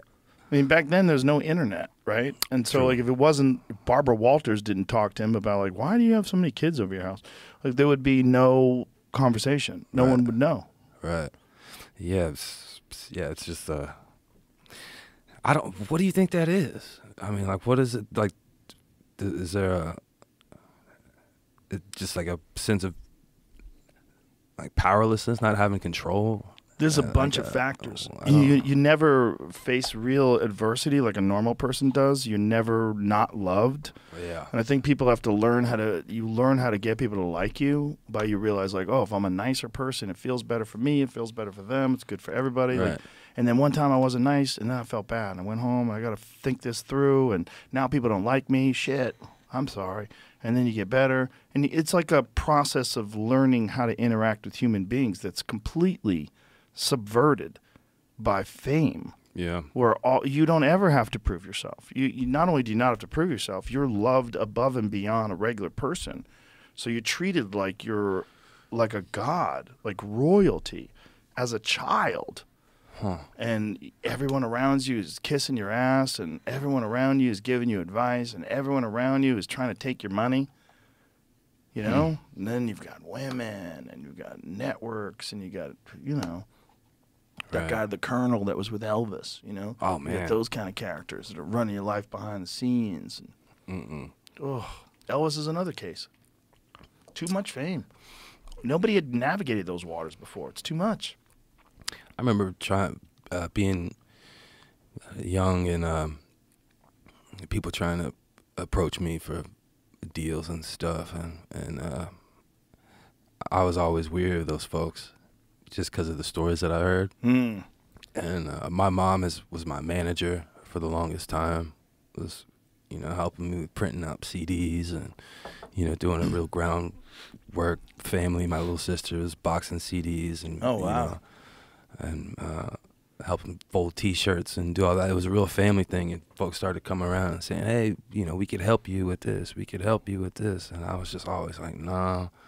I've heard so many stories of that. So I was really scared of the business, you know, and wanting to even pursue it, or the idea of fame or any of that. I was just like, nah, I don't want to deal with that. Whatever comes with that, I don't think is really me. So I'm kind of fortunate that I didn't really move around in that kind of scene until I was 27. How 28. old were you in, like, Numb? How old was that? I was mid-20s, 25, 26, 27. That had to be when things started getting weird, right? Like, bright lights, big city. Yeah. All that. But I was a grown person, so I'd had experiences where, you know. But so, yeah, I think if had that happened to me any earlier, it would have been a little bit different. Oh, yeah. You know? But, it was strange, you know. Just how life can kind of flip. Mm-hmm. People's perception and perspective of you kind of flips. The whole world changes. People you know kind of look at you different, and it's like, whoa. That's weird. That's when it gets weird. Like, people have known you for years, and now they get nervous around you. Like, why are you nervous around me, man? Yeah, right? It's like, hey, yo, dog, chill. Like, what's up? Yeah, I'm the same dude. Yeah. You remember you crashed at my house 6 months ago? Like, well, don't you think that's why, like, a lot of famous people hang around with other famous people? Because they're like, these are the only people that are going to understand what it's like to be weird. Yeah. I was talking to Tony the other day, and he was like, man, you need to get out more. I was like, I know. He's like, you need to be with the folks who get it. I was like, yeah, I know. I've just been a hermit in this studio trying to get it right. But yeah. Oh, dude, come down to the mothership any night you want. Come hang out. I'm definitely going to. It's a great hang. I know. That green room cleans the soul. I missed you a couple of times. I've been there, but yeah, it's definitely a vibe. I have a good time every time I'm down there. But yeah, it's true. You got to be able to hang around like-minded folks who, you know, kind of the weirdos. Yeah, there's a different perspective. Yeah, you got to be around other weirdos. And it also is like you feel like you're okay. Like, oh, I'm not that fucked up. I'm just like these people. This is a different kind of person. Yeah. Like, they get it. Right. All my friends know me. They get it. We're all just different kinds of weirdos. Absolutely. But it's a special kind of weirdo. A weirdo who makes stuff. Right. Yeah. Weirdo is always creating things. And then people go to see those things. You know, they listen to those things. They hear those things. They watch those things. It's a different life. Completely. You can't hang out with accountants. They're not going to get it. Oh, it's different. It's funny, like going to kids' birthday parties. Yes. It's like, Yes. I don't know what I can say here. Or I know. It's like, I never know what parents are going to ask me about. You know, because like too many parents listen to the podcast, which gets real weird. Right. They want to talk to me about guests and conspiracies and shit. And some parents are like, I took ivermectin too. yeah. There's blown out birthday candles. Yeah. There's a lot of dads want to talk about UFC, which is easy. Yeah. That's easy. Yeah. That's cool. Hey, man, that was really cool when everything was shut down to go to the UFC with you guys. That was fun. And hang out. I realized how intense that was without the crowd. Yeah, it's wild, in the right? building. Yeah. Like hearing somebody get kicked in the face in a quiet room, that shit is different. It hits different. It's my favorite way to see it to this day. Yeah. I like to see fights at the Apex in Vegas. Yeah. Like where we went. It's just like there's no crowd, man. It's incredible. It was cool. And then when we went down there, everything was totally shut down. So they were like world-class fights. Like right now they do at the Apex, still have world-class fights, but a lot of times it's like guys on the come up, guys who are making their way through the rankings, and they'll have like contender fights and good fights. But there was like world championship fights in that arena. Like Francis Ngannou beat Stipe Miocic in that arena. I was there for that. Yeah. That was crazy. Yeah. When you see Francis hammer fist an unconscious man after he knocks him out cold and then fucking drops a bomb on him and is just walking around the cage like, woo! And there's no one there but us. Yeah. There's like 20 people in there. That's incredible. It was amazing. Incredible. Hearing the coaches talking back and forth, Yeah. the language, all that kind of stuff. Yeah. It was like, what a weird time, too, right? Even when you went to restaurants, like, wow, we're in a restaurant. yeah. We're sitting down inside. This is crazy. You know? Threw the mask on. And shit. We still had to walk in with masks on and then take it off when you sat down. It was so stupid. As long as you sit down, you can take your mask off. Right. Oh, but when you go to the bathroom, you got to put your mask back on. Oh, okay. Okay, whatever. I'm just happy to be out. Yeah, hell yeah, me too. Yeah, that the COVID bubble days were strange. But yeah, I'm so happy the UFC did that. They kept the sport alive. Yeah. Are y'all doing the Sphere out there? Yeah. They're doing an event at the Sphere for Mexican Independence Day. Amazing. Have you been out there for that? I have not. I've seen it. I've drove by it. It's incredible. I mean, they have it look like the Earth. They have it look like space. They put designs on it. The whole outside is a giant screen. It's an incredible building. Yeah, that's wild. And they're going to make a show that uses the Sphere. Dana said he's only going to do it once. He's going to do one show there because it's too crazy, but he wants to do a show there just because it scares the shit out of him because it's so challenging. Well, of course. That's kind of, he has to. But you imagine watching highlights on the ceiling? That'd be crazy. The ceiling is filled with a giant screen that shows you replays. That would be incredible. Yeah, I can't even imagine, because it's blown my mind when I see video of the band U2 in there. Yeah. Like, it looks crazy on your little phone screen. I couldn't imagine what that was like being Bert there. went. Bert Kreischer went and saw U2 there, and he said it was insane. He said it was insane. It's like, it's the greatest show I've ever seen in my life. I was crying. Because it's like accentuated by the building itself. It's the only time where a building makes the experience way better, like way crazier. What was who came up with that idea? Like, what the It's a good hell? question. Like, who even? Super rich dudes. Because it costs some insane amount of money. How much does a Sphere cost to run? It's something bananas. Like, just for one night? Yeah, just for one night. Like every year, it's fucking hundreds of millions of dollars just to run it. I wonder what else is going to be in there. Just music, I guess. I guess you could have the rodeo. You could have whatever you want in there. A rodeo would be fucking nuts. That would be wild. That would be wild. The rodeo with all the highlights on the screens. But to be able to watch fights like that, have the highlights on the ceiling, that's probably the best way to do it. If they could keep doing it that way. I mean, if it works and then they decide, you know what? Fuck it. We're going to keep doing shows here. I want to go to one. Yeah, I want to go too, just to see. Yeah, the one that's on Mexican. When is that one, Jamie? September, I think, right now. Yeah. That's going to be nuts. That is going to be a nutty experience. I think that's September 16, right? Am I correct? Sounds right. Okay. Hey, September 16th. You hear that? Touring squad, let's end up. Let's end up in Vegas that End night. up in Vegas. The Yeah. night off. Yeah. How long are you touring now? Are you from here when the album's out? Are you gonna just go? So we're doing a U.S. leg, just kind of kick things off in May, and then we're gonna do Europe, August, September, I think. I try not to look, but I'm sure dates will fill up in between. That's, once it starts going, it starts going. So, yeah, just for now, we're gonna be doing the States in May.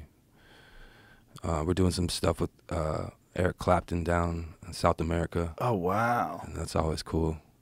Yeah, that's a lot of people coming out to, 60,000, Oh wow. 70,000 folks. Wow. So we're gonna get to jump in front of that and make some noise for a little bit. Bro, they came after Eric Clapton hard during the pandemic. Oh yeah, They came after him because he said that he got injured by the vaccine. yeah, And they came after him hard. How dare you? How dare you, you piece of shit. right. They tried to find every terrible thing he's ever said his entire life, Oh, take it out yeah. of context, Oh, stick yeah, it in oh, front of yeah. everybody. Oh, yeah. He's Folks a came after me. monster. It's like, what do you think about Clapton doing that?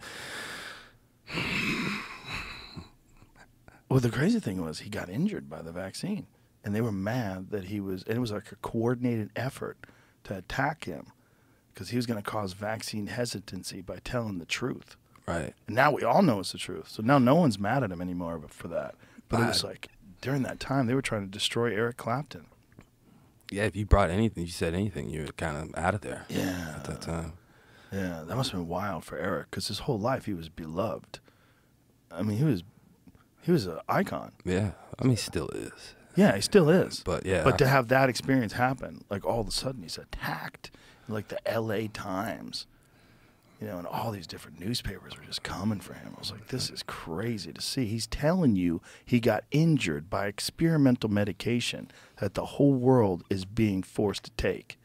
You don't think you should listen to him? yeah, yeah, that. Yeah. Looking back, it seems absolutely absurd. It does. That somebody's telling you like the truth about this thing that's affecting the whole world, and they go, nope, Yeah. nope. No, he's a piece of shit and an Yeah. anti-vaxxer. Yeah, and look at this, and you did this, and you did this, and let's yeah. pull this up. What'd you say in 76? Yeah, man. Yeah, wild time. Wild times. Fuck. But we got through it. Yeah, we did. I don't think it'll ever happen again. You don't I think think people so? would be too wise to it now. Yeah, there's too many people that push back now that let it happen back then because they believed it. Yeah. They thought 2 weeks to stop the spread, that'd be good. They thought all those things were going to be good. They believed the World Health Organization. They believed the CDC. They believed everybody. They believed in masks. They believed in social distancing. They believed in all that shit. We turned out to be bullshit. And now people know it's bullshit. Yeah, absolutely. I remember going to Australia twice. We had to quarantine twice. Sit up there. Australia was nuts. Police escorts. I was going there to do a film. I went there to do Elvis, and I was like, they put us police escort to the hotel, like military escort up to the hotel room, and you're just there. They give you like milk, sandwiches, some juice, some fruits like every day or whatever. Can't go nowhere. No, you couldn't go anywhere. And if you were to step out to put your trash outside, like a military guard or police officer would be there, like with the weapon, like turn the corner, like just checking on you. It's like, yo, what the fuck, man? How crazy is Yeah, that? for 2 weeks you had to be there. How crazy is that? Yeah, it was And you wild. weren't even sick, Wasn't sick, which is crazy. nothing, and just 40 floors up in some crazy hotel. You can't go anywhere for 2 weeks. The military making sure you don't leave your room. Yeah, yeah, That's what happens when there's no guns. When people don't have guns, that's right. the, Yeah, that wouldn't the only happen. people that have the guns is the army and the police, and Yeah. everybody else is unarmed. And then shit the ain't people with the happening. guns start pushing people around, arresting people for not wearing a mask outside, Right. throwing old ladies to the ground and handcuffing them. Like, Nah, That shit is not happening in Texas. Nope. Gary damn T that. No. Nah. No. You said what, motherfucker? Yeah, shut the fuck up. But even in California, there was lines around the block at the gun store. It got sketchy. Mm-hmm. It got real sketchy. That was the eye opener Yeah. for so many people seeing lines at the gun store for the first time. Like, yo, this is getting real. Mm-hmm. This is getting real. I heard about that. Yeah, it was weird to see it in L.A.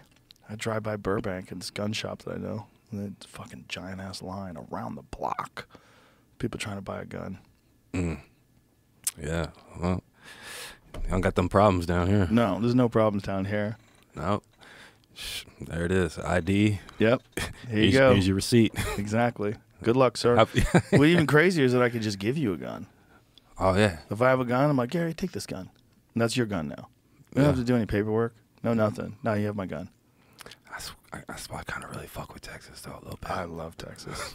Once you feel that freedom, and it's not just the gun thing, it's kind of everything. Once you feel that freedom, except abortions. Once you feel that freedom, you're just like, whoa, this is how you're supposed to be. And then you go to California, you have flavored vapes. You're like, what? What are you doing? What are you doing? I don't understand why. I don't understand why that is. They think it's going to stop kids from sucking on vapes if they're not flavored. So adults can't have them. Adults can't have them. You can't get flavored Zins in California. I went to a gas station to buy some Zins. I'm like, what flavors you got? They go, we don't have any flavors. I go, what? Yeah, California doesn't allow you to have flavors. Because it attracts kids. You think the kids are they're gonna puff on the original version anyway? Yeah, what are you talking about? They're still smoking cigarettes. Like, that's so stupid. Wow. That doesn't do anything. I don't get that. That don't make no damn sense to me. It's communist. It's the government deciding what you can and can't do and doing it for your own good. And that's the slippery slope of communism. They'll do that with that. Next thing, they'll do it with your car. Next thing, they'll do it with your consumption, your carbon consumption. They try to get you to be on a carbon consumption tax. They try to get you to be on some sort of an app that shows how much carbon you're using. Anything they can do to try to control you. And they'll do it under the guise of making it safer for others, just like they did during the pandemic. See how quickly they shifted from vaccines to climate change? It was just it was a beautiful passing of the ball. It was like, run with climate change. Run with CO2 production. Run with stop eating meat. Drive an electric car. Run with that. Right. Yeah. That's true. That's one thing after another. It's just control. The number one thing about it is control, and then all without a doubt, there's a bunch of people making money. There's a bunch of industries that are designed that function around this idea that you have to do certain things, and they're going to profit immensely from you complying. Yeah, I mean, you could kind of see that in the way that the city changed around here. They shut down certain spots, mom and pop shops. Spots kind of went, and it's like, all right, bullet, get you up out of here, make you comply a little bit. Now you're gone. Now Target makes more money. Yeah. Here we go. Well, they crushed L.A. L.A. is not. It is a shadow of itself. I always say that L.A. is like a girl you used to date, and she was really cute, and then you go see her now, and she's on meth, and she works for the cartel. You're Damn. like, what happened? Damn. That's L.A. You know? Yeah, I haven't spent too much time out there. I mean, I only go out there when I absolutely have to. It's sad. I need to. I was just in New York. New York looked kind of Euro now. It's got all the cannabis shops up everywhere. It's kind of comical. It is. A little bit. It was so illegal in New York for so long. Yeah, you had to get it like super low key. Yeah, man. You could get busted. There was undercover cops selling people weed in New York. Yeah, New York was weird with weed. Weird for the longest time. It's not a problem at all anymore. No. It was really strange to be there. It's kind of like Amsterdam looking. I'm kind of surprised that hasn't hit Texas yet. I'm surprised they haven't let legal weed here yet. It seems so stupid to stop people from doing something you know they're already doing is not hurting anybody. Yeah, that's my only beef with Texas at the moment. Yeah, as far as that goes. Well, it's decriminalized, air quotes here. So what does that mean? Nothing. I just just let me pull up to a store. Yeah. Get I'll a go to the receipt store. and enjoy my day. Yeah, I'll pay taxes. How about that? Right. You're missing out on billions of dollars in tax revenue. You dummies. Sure. Because like in Colorado, they were smart. They said, we'll tax it like 39% or something crazy. And everybody's like, okay, No problem. yeah, go ahead. Do that. Yeah, absolutely. Because it's so cheap in comparison to alcohol anyway. It's a beautifully run business in Colorado. They It figured is. it out. Yeah. It's like going and buying a pair of shoes. But for the longest time in Colorado, they had to employ mercenaries. They had to employ like fucking Blackwater type people to guard the cash because the banks wouldn't fuck with them. Oh, so, yeah, that's so right. they weren't allowed to use credit cards. So at any point in time, they had hundreds of thousands, if not millions of dollars in cash around. That's right. And so they had to like get a guy to take that cash to the bank. So they're basically like a scene from Heat. That's right. I remember going out to Venice Beach at a certain point. And it was a little funky out there. Well, I used to go to this place called the Inglewood Wellness Center in the 90s. And that was when there was medical weed in California. And all you have to do is go to a doctor and go, I got a headache. Yeah. And they would go, here you go. Yeah. Well, you definitely need this medicine. Yeah, They were absolutely. trying to hand out those things. It wasn't hard to get a medical license. Not at all. And one of the only medical dispensary was in Inglewood. So we'd go down the hood to buy weed, and then the dude that sold me the weed got shot.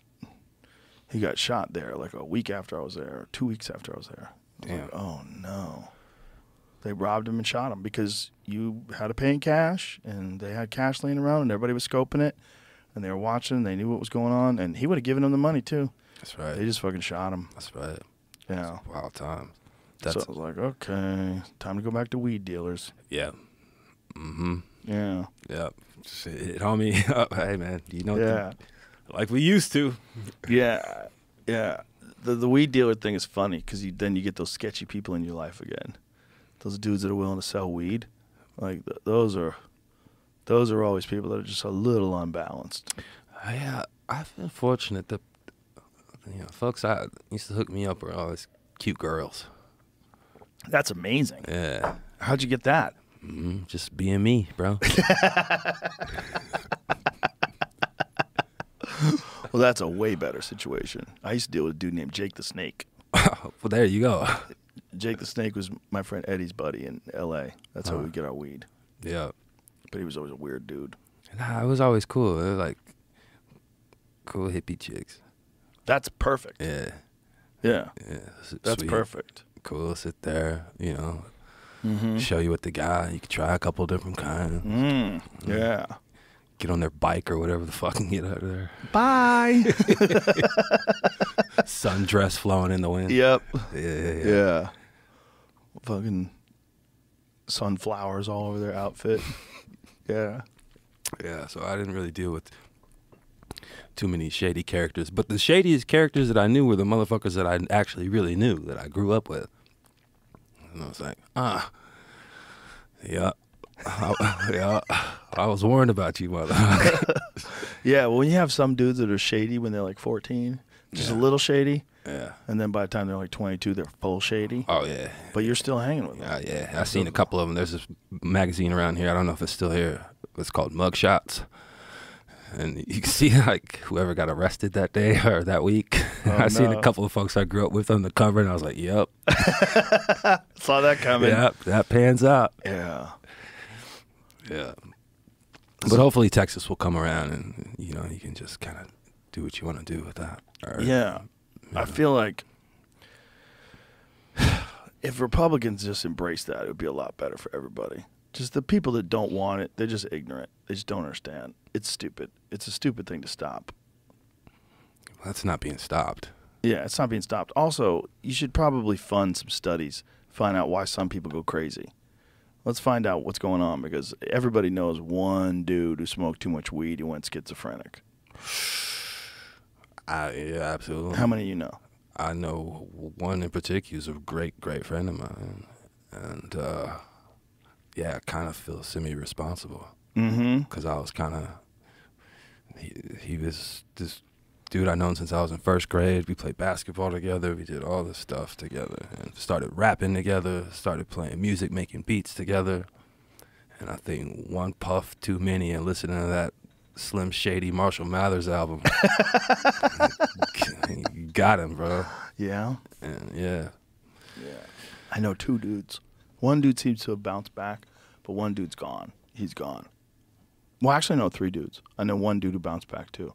But one dude, the dude who I know who bounced back, he doesn't fuck around at all anymore. But at one point in time, he thought the government was listening to everything he said. He thought like helicopters were flying over his house. He thought people were listening in the walls. He was going nuts. And that's marijuana induced? Yeah. For him, it was.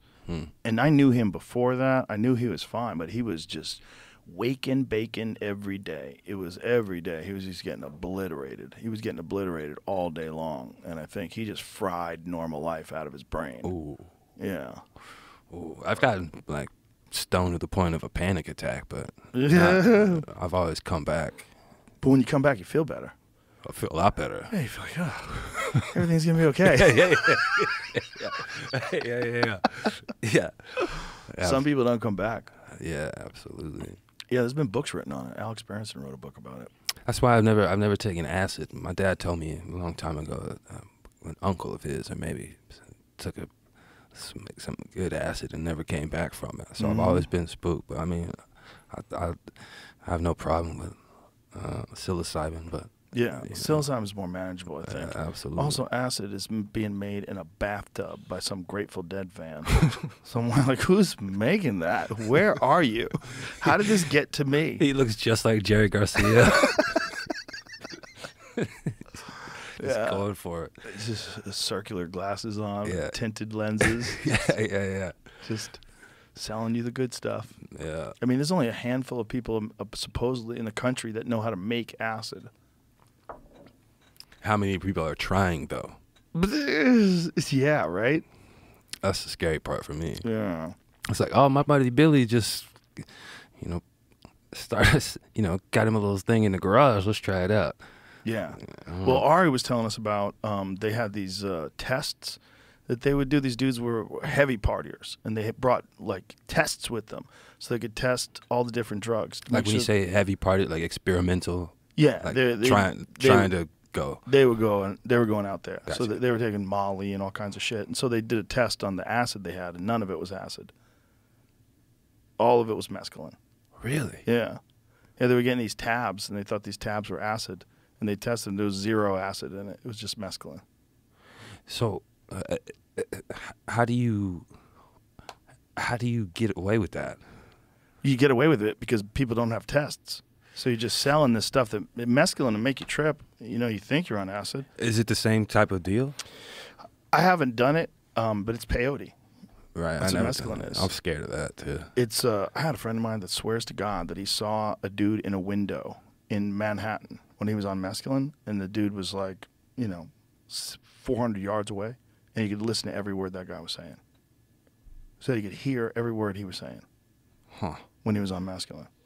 Like through glass and He just heard walls him. and He just was looking at the dude. He could see him. He was watching him, and he could hear him talk.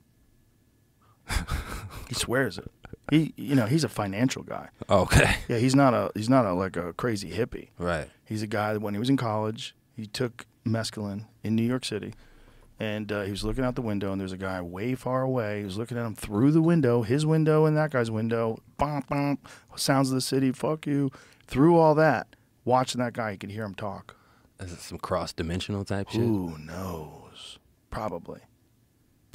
There's probably like a frequency that you could tune into that we're all tuned into all the time. Sort of like when someone's talking about you and then the phone rings and it's them. Right. Like they're thinking about you, or something. Like people dismiss that. Oh, that's just chance. That's just luck. Maybe. Or maybe when you're just thinking about someone for no reason and then they call you, maybe there's some connection there. Maybe there's something going on. Yeah, I agree with that. Yeah. I have moments like that where I feel like that's the universe just universing, just trying to get you back to where you need to be. Yeah. I think there's something to that. I think there's something to fate. There's some strange element of it that seems to be true. Like, I think that free will is probably real. There's probably issues with there's choices you make that determine how your life goes for sure, but there also seems to be like some strange element of fate. Every now and then things come along and go, oh my God, this is what I have to do. This is what I have to do. This is what I'm supposed to do. Absolutely. And you might resist it. You're like, God, I don't want to do this. But part of you is like, this is what you're supposed to do. You can't shake it. Yeah, you can't shake it. It's not like the universe like hits you with this frequency, this signal that lets you know this is the path you're supposed to take. And some people are way better at following that. Some people are really good at following that feeling. How do you think you resonate on the scale of being good with that or not? I'm pretty fucking good with that. Yeah. I'm pretty confident with that. Good. I know. Yeah, I'm pretty good. I'm pretty good with recognizing shady people. I'm pretty good.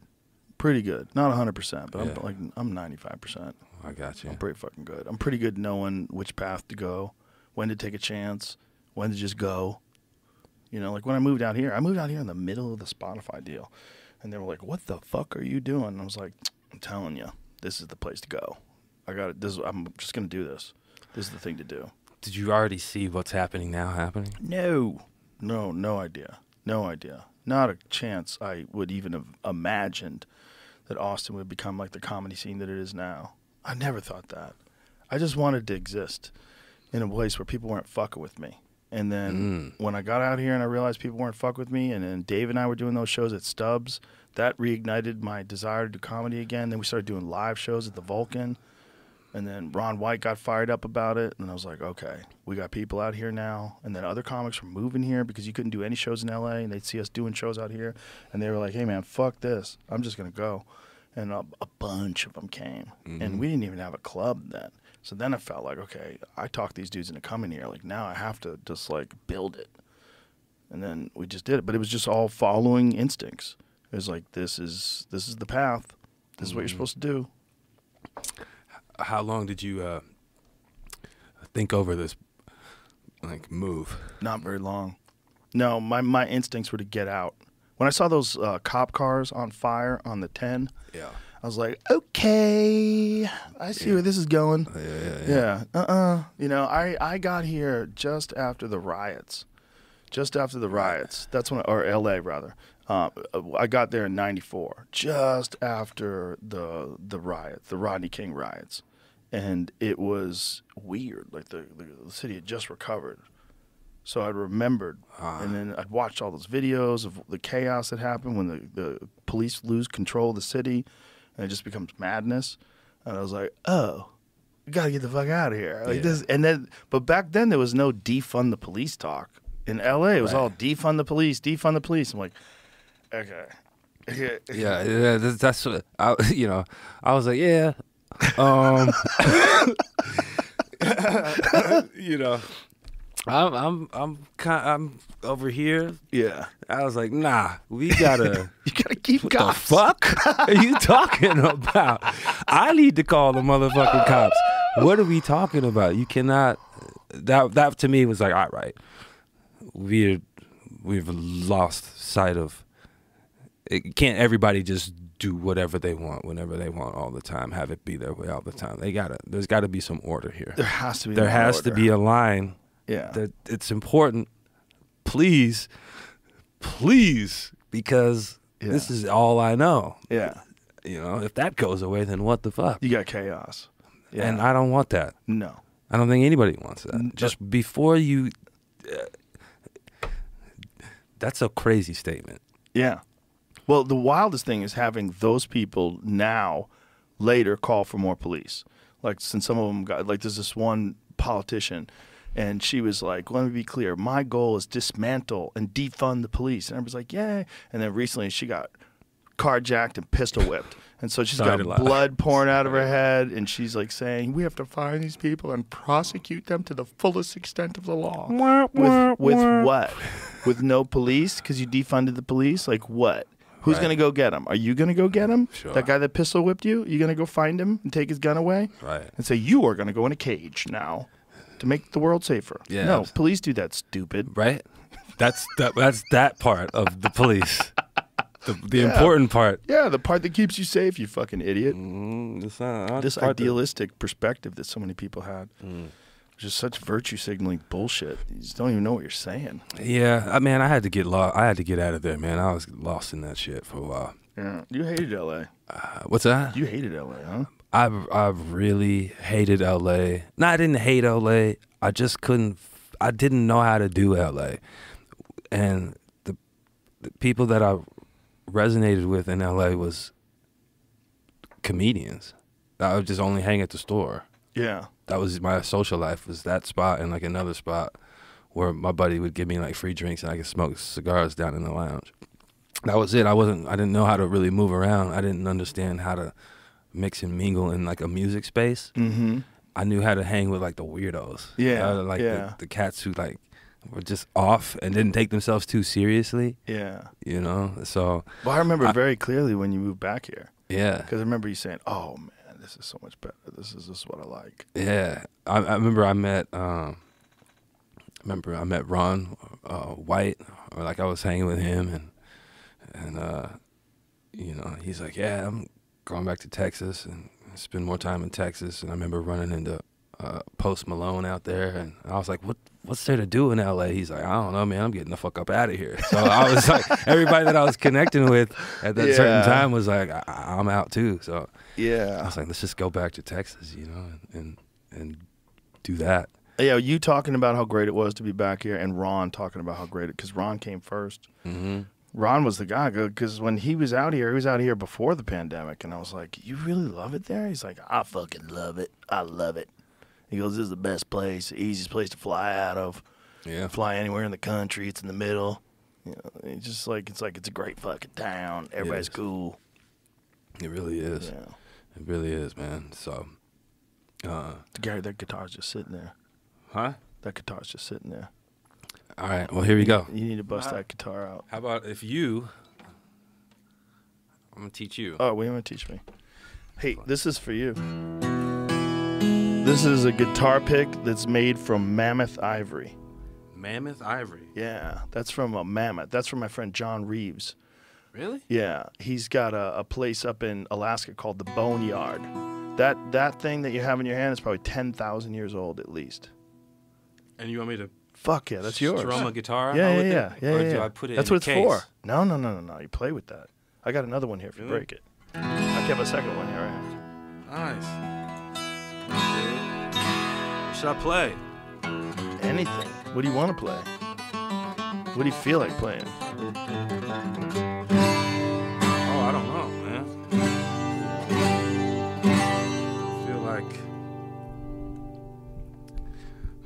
I feel like Do you feel like playing new shit or old shit? let's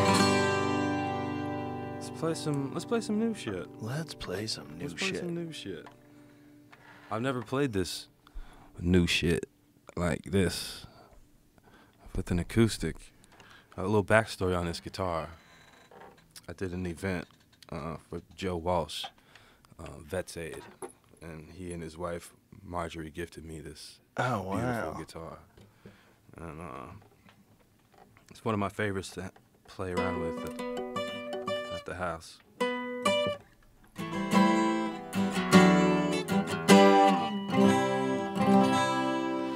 Should I tune this thing? Whatever you want to do, Get man. it right? You tell me. Oh man. Again, this is what I love about music. I don't know what the fuck is going on. You know what? Well, I don't know either. We'll figure So you it tune out. it with your phone? Well, there's a tuning app on my phone that I can just use. Oh. So that way I don't have to, bring a box of How's stuff. it work? It just hears the note, and it knows, and like if you set it to standard tuning, it'll get you right to where you need to be. And it's all just tension on the strings. Tension in the strings will get you to the note you want to be at. So right now the string is sharp, so you gotta release some tension so the note goes down. See, so you're trying to get it in the green. Ah, I see. So It's reading the hertz, the wave, the frequency. Wow. there you It's go. either too high or too low, and you try to match the perfect. And that's how you explain it like a professional. Well, not quite. Just trying to help. No. He actually went to school for that. Yeah. I didn't, and that's why I sound like an idiot talking about it. It's crazy there's an app for that though. That's amazing. Yeah, this is one of my favorite things about having the technology for this is I can make music on this phone and transfer it over to files on my big rig at the studio and incorporate them into records that I'm making. Wow. You know, so What a time. yeah, right? As much as I bitch about it, I use it all the time. So what a time to be alive. Yeah. What a time to be alive. Indeed. We have a few self-tuning Speaking guitars of- now. What is Sorry this? to interrupt. It's just in a it self-tunes. Cheers. Cheers, my One more brother. time. Thanks for having me, dude. My pleasure. Thanks Good for to hang being with here. you. We're gonna get on that double date. Let's do it. I'm free Saturday night. Want to go Are out you? Saturday night? Yeah, absolutely. Let's do it. Saturday night. All right. Okay. My wife's in town finally. Beautiful. Let's go. Let's go. So Oh. many good places to go out here too. Man, yeah, that's one thing that I realize is I don't know shit. I've just been in the house and in the studio, and Yeah. so my time to come up and figure out what's going on in the world is that ship has sailed, my friend, until the album drop day. And I'm gonna sleep for like a good day and a half, turn my phone off, and then What is album drop day? Which day? March 22nd, Oh, that's which that's is tomorrow. tomorrow. Oh, as you're listening that's to today. the As you're podcast. listening. Today. Yeah, today. Oh yeah, Yeah. here it is. Here we go. So cheers to that. Cheers to that. I'm just gonna go ahead and down this thing Okay. because that's how I feel right now. Woo. No, actually, never mind. I'm not. So let's play some music, Let's play some music, Harry. and then after this, you're gonna learn an E chord. Okay. Some new shit. It's called Habits. While I talk about downing a glass of whiskey.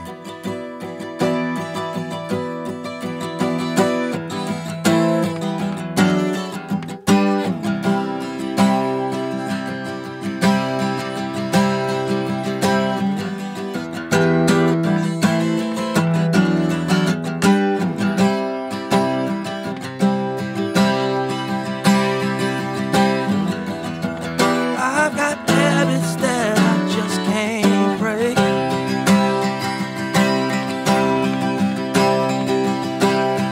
When I think about it, I start to shake.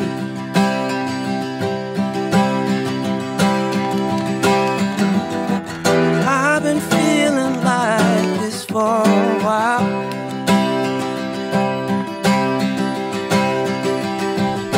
And I always hide behind my crooked smile.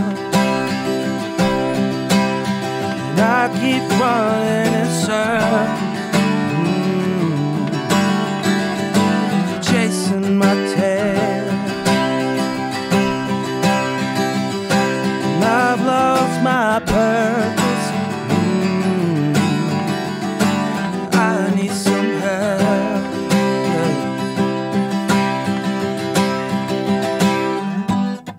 I've had good days and I've had bad.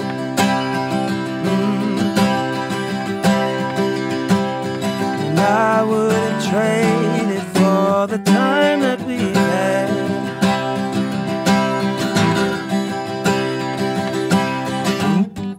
White lies, oh, white lies.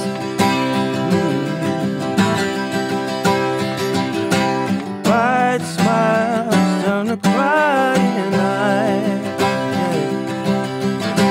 And I keep running in circles,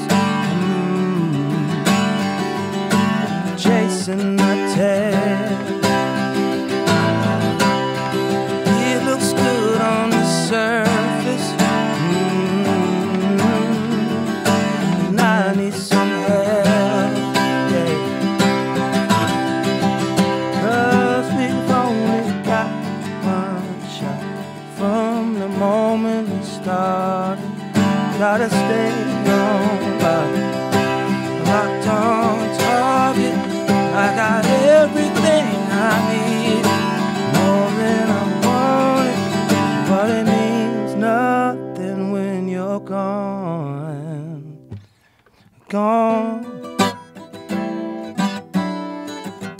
gone, yeah. But it means nothing when you're gone, gone, yeah.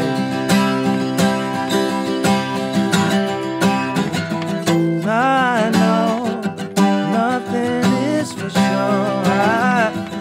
I know nothing is for sure. I know nothing is for sure. I know nothing is for sure. All right. Something like that. How often do you do these acoustic? That's the first time I've done it. Oh, wow. I'm just figuring it out. Sorry. So, sorry if I didn't really sell it to you. But hey, there it is. That's awesome. That's amazing. You did it here for the first time. All right. What do I have to do? Well, can you pull up an E chord?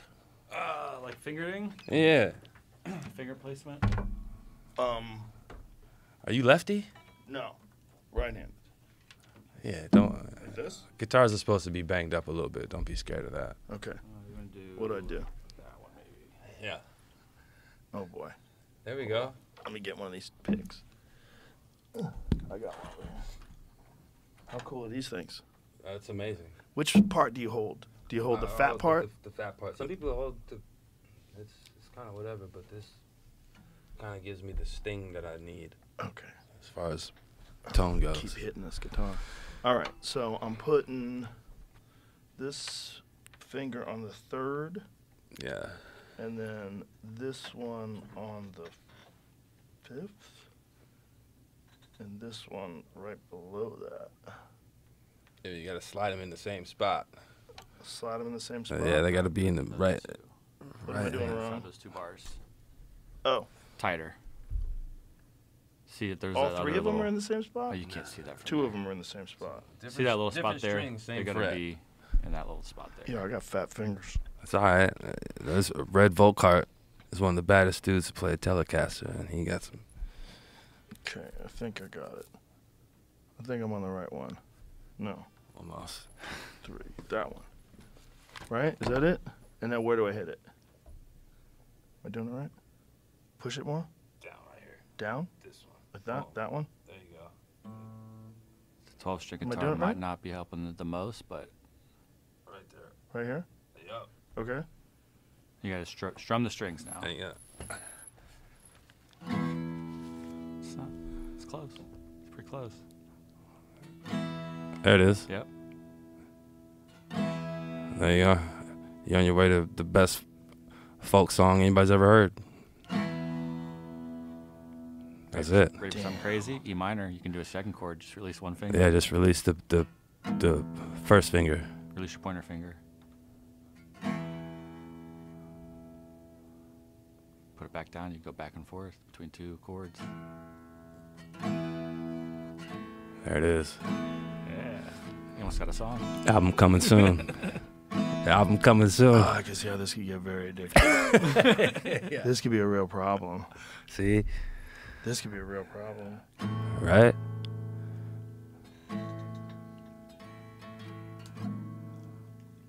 Yeah, I'm telling you, man. Like once I first played an E chord on a Fender Stratocaster through a Fender Twin red knob 1980s, 1990s amp, it was over for me. I quit Yeah. caring about everything. I could see how this could be very addictive. You want me to take it away? Yeah. Okay. And it seems like it would take forever to get good at, too. Nah, I think like with a guy like you who's like disciplined, like a guy like you, like discipline is no problem, right? Yeah, it's a problem. It's a problem that I have too much of it. It's obsession more than discipline. Well, then you'd probably be good at that in probably about a year and a half, Uh-oh. and you'd be out here kicking ass. And I have to go sit down somewhere, and I'd be settling into my photography job Damn. somewhere in Montana. I might have to learn how to play guitar. Man, That was fun. yeah, I get it. you know, I get it now. right? Wow. Don't think too hard about it. But now I'm thinking too hard about it because I'm thinking about all the different positions on the guitar. That's one. We were listening to both Hendrix and Stevie Ray Vaughan, Voodoo Child, the different versions of it last night. Yeah, yeah. And, you know, it's like Stevie Ray Vaughan's the only dude that it doesn't offend me when they cover Voodoo Child. Yeah. You know? Like Voodoo Child, Slight Return, Hendrix, 67, 68 was so fucking good, man. It's like anybody covering that is like, what are you doing? But Stevie put like his own weird flair on it. Yeah. And I'm thinking about all the different positions of the fingers and the sounds and the thing. And you are singing while you're doing that too. You're not just doing that. You're also manipulating your voice. Yeah. But as far as Voodoo Child goes, who's engineered that? Was it Eddie Kramer? I don't know. With the panning and the psychedelic, like back and forth, and like the shakers. Yeah. It's Oh my God. it is otherworldly, man. And It's so good. that right there is you can't recreate that Standing stuff. next to a mountain, I chop it down with the edge of my hand. I gotta say, I got asked to do a cover, and I've always been hesitant about doing covers of Hendrix or Stevie. And I did it. And I was like, yeah, that's the reason why I've never done it before. Well, let me tell you something, man. I know that you and Suzanne I know you were either talking or actively tried to do a version of Midnight Rider. Because I was there, how many years ago was that? Where you guys did that downtown in L.A.? Oh, I don't even know. It was a long time ago. It was Almost a long time decade, ago. maybe. Somewhere around a decade ago. I brought my oldest daughter, and we saw you guys live, and it was insane. And it was like a Monday night or some shit at midnight in some weird bar in downtown LA. Yeah. It was like an alcohol company put that on, right? Yeah, we were in business with an alcohol company, which we soon got out of because I didn't think that they really liked us. Why would you send somebody that much alcohol if you really liked them? They like you too much. Yeah. But they sponsored this thing, so it was a very small gathering of people. But you guys did a you did a cover rather of Midnight Rider, and it was fucking amazing. Yeah. It was fucking magic. I never played that song before. Suzanne was just like, come sit in. She didn't play it before either. She had to read the lyrics off her phone. That's right. So yeah, we tried to we were trying to put something together. You gotta cover that. It was so good, man. It was so good because it was Midnight Rider, but with your flair to it. This is it. This is from my Instagram. Can you play this? Yeah, deadass. This one has gotten us flagged before. Oh, it had got us flagged before? Yeah. That's It hilarious. was so good though. That was such a fun night. Oh my God, what a night. That was back when she was with Honey Honey. Yeah. Damn, that was a decade ago. Yeah, Isn't that dude. crazy? I've been to it. He's a bad motherfucker, man. What year? 2016. 16. Close to a decade ago. 8 years ago. Yeah. Wow. Yeah, you guys have to cover that. Yeah. I think, did we try? Did we do it? I can't even remember. We might have done it. I haven't heard it. If you did it, nobody sent it. No, I haven't seen it. Yeah, I feel maybe it was a dream. I think you guys were in talks. I remember Suzanne was saying you guys were going to do it. I think we did it. I've done, but you know what? I think we did it, but I think I did it like in the middle of one of my sessions. Oh. Like, so when I was in my mode, and I remember, I think we did it. I feel like she said you guys were going to do it. Until no. It's done. It's done. Somewhere it's done. It should be done. It's done. I think she has it. That's crazy that I don't even know. That is crazy. I don't know what that says about my brain. Do you have a lot going on? Yeah. That's what it says. Something that would be like a milestone for some people is just like a part of everyday your life. No, I'm pretty sure we did it though. I feel like she told me you did it, but I'm not positive. Yeah. I felt like she said something like you were going to do the music first and she was going to sing over the music. I don't remember. Oh, I think she did the record. Damn, that's fucked up. No. She had to do it with you. No. I think she actually did the track as far as recorded with her band. And oh, really? I believe so. Dude, that's so crazy. That's just like a blank spot in my mind. That night was a fun night. Yeah, That was a fun night because it was just, that's one of those nights where like you get to see something where very few people get to see it. You know, just like when we saw the fight at the UFC Apex Center, there's no one there. Yeah. You're like, wow, I'm so lucky to be here. Yeah, but you know, Suzanne is a special artist though. She really is. She's really kind of a powerhouse. She, I remember the first time I met her, she was doing Honey Honey at like this funky sessions thing in LA. And just the voice, man, just the voice, the songwriting, it's like She could play anything. She's Plays violin. Plays guitar, plays everything. We got cuts on this album that you know, we're not releasing but gonna be used for something else, where she plays amazing violin on some stuff and she sings over. She's incredible. She's amazing. And I didn't realize, like when you work in the studio with her, you realize how genius she is. Mm-hmm. And like she's not playing around. No, she's really good. You know, she's a studied. I have a friend of mine who's a musician. We did an End of the World show on December 21st, 2012. Because that was when the Mayans thought it was going to be the end of the world. I remember I was watching. I was freaked out. I was ready to go with y'all, man. So we did an End of the World show, and I said, let's put together a real fun show. So it was Stanhope, Joey Diaz, me, Honey Honey. I think Duncan was on the show, too. And so we did this show in L.A. And my friend who's a musician is like, he saw her. He goes, that girl is fucking talented. He goes, dude. Like, she could play anything. Like, look at her. Like, her voice is incredible. She plays the violin. This is insane. Yeah. Yeah, she's a badass guitar player, badass writer. She does everything. Yeah. And she's cool as fuck. Absolutely. She's so fun. Absolutely. She's so fun to be around. She's hilarious. I feel like if shit went down and you needed her to squat up with you, like she could throw. Yeah. Yeah, you want her on your side in the apocalypse. Absolutely. She'd figure it out. Absolutely. Yeah, man. So much respect to her. Yeah, much respect to her. Much respect to you, too. Congratulations on the new album. Like Thanks, I said, dude. It's beautiful. It's awesome. It's always good to hang with you. Thanks for listening and hanging it. Thanks for your time. Thanks for the cigar. Yeah, no problem. I got you. All right. Let's go out. Saturday night. Let's do it. Let's do it. Okay. All right. That's it. Bye, everybody. All right.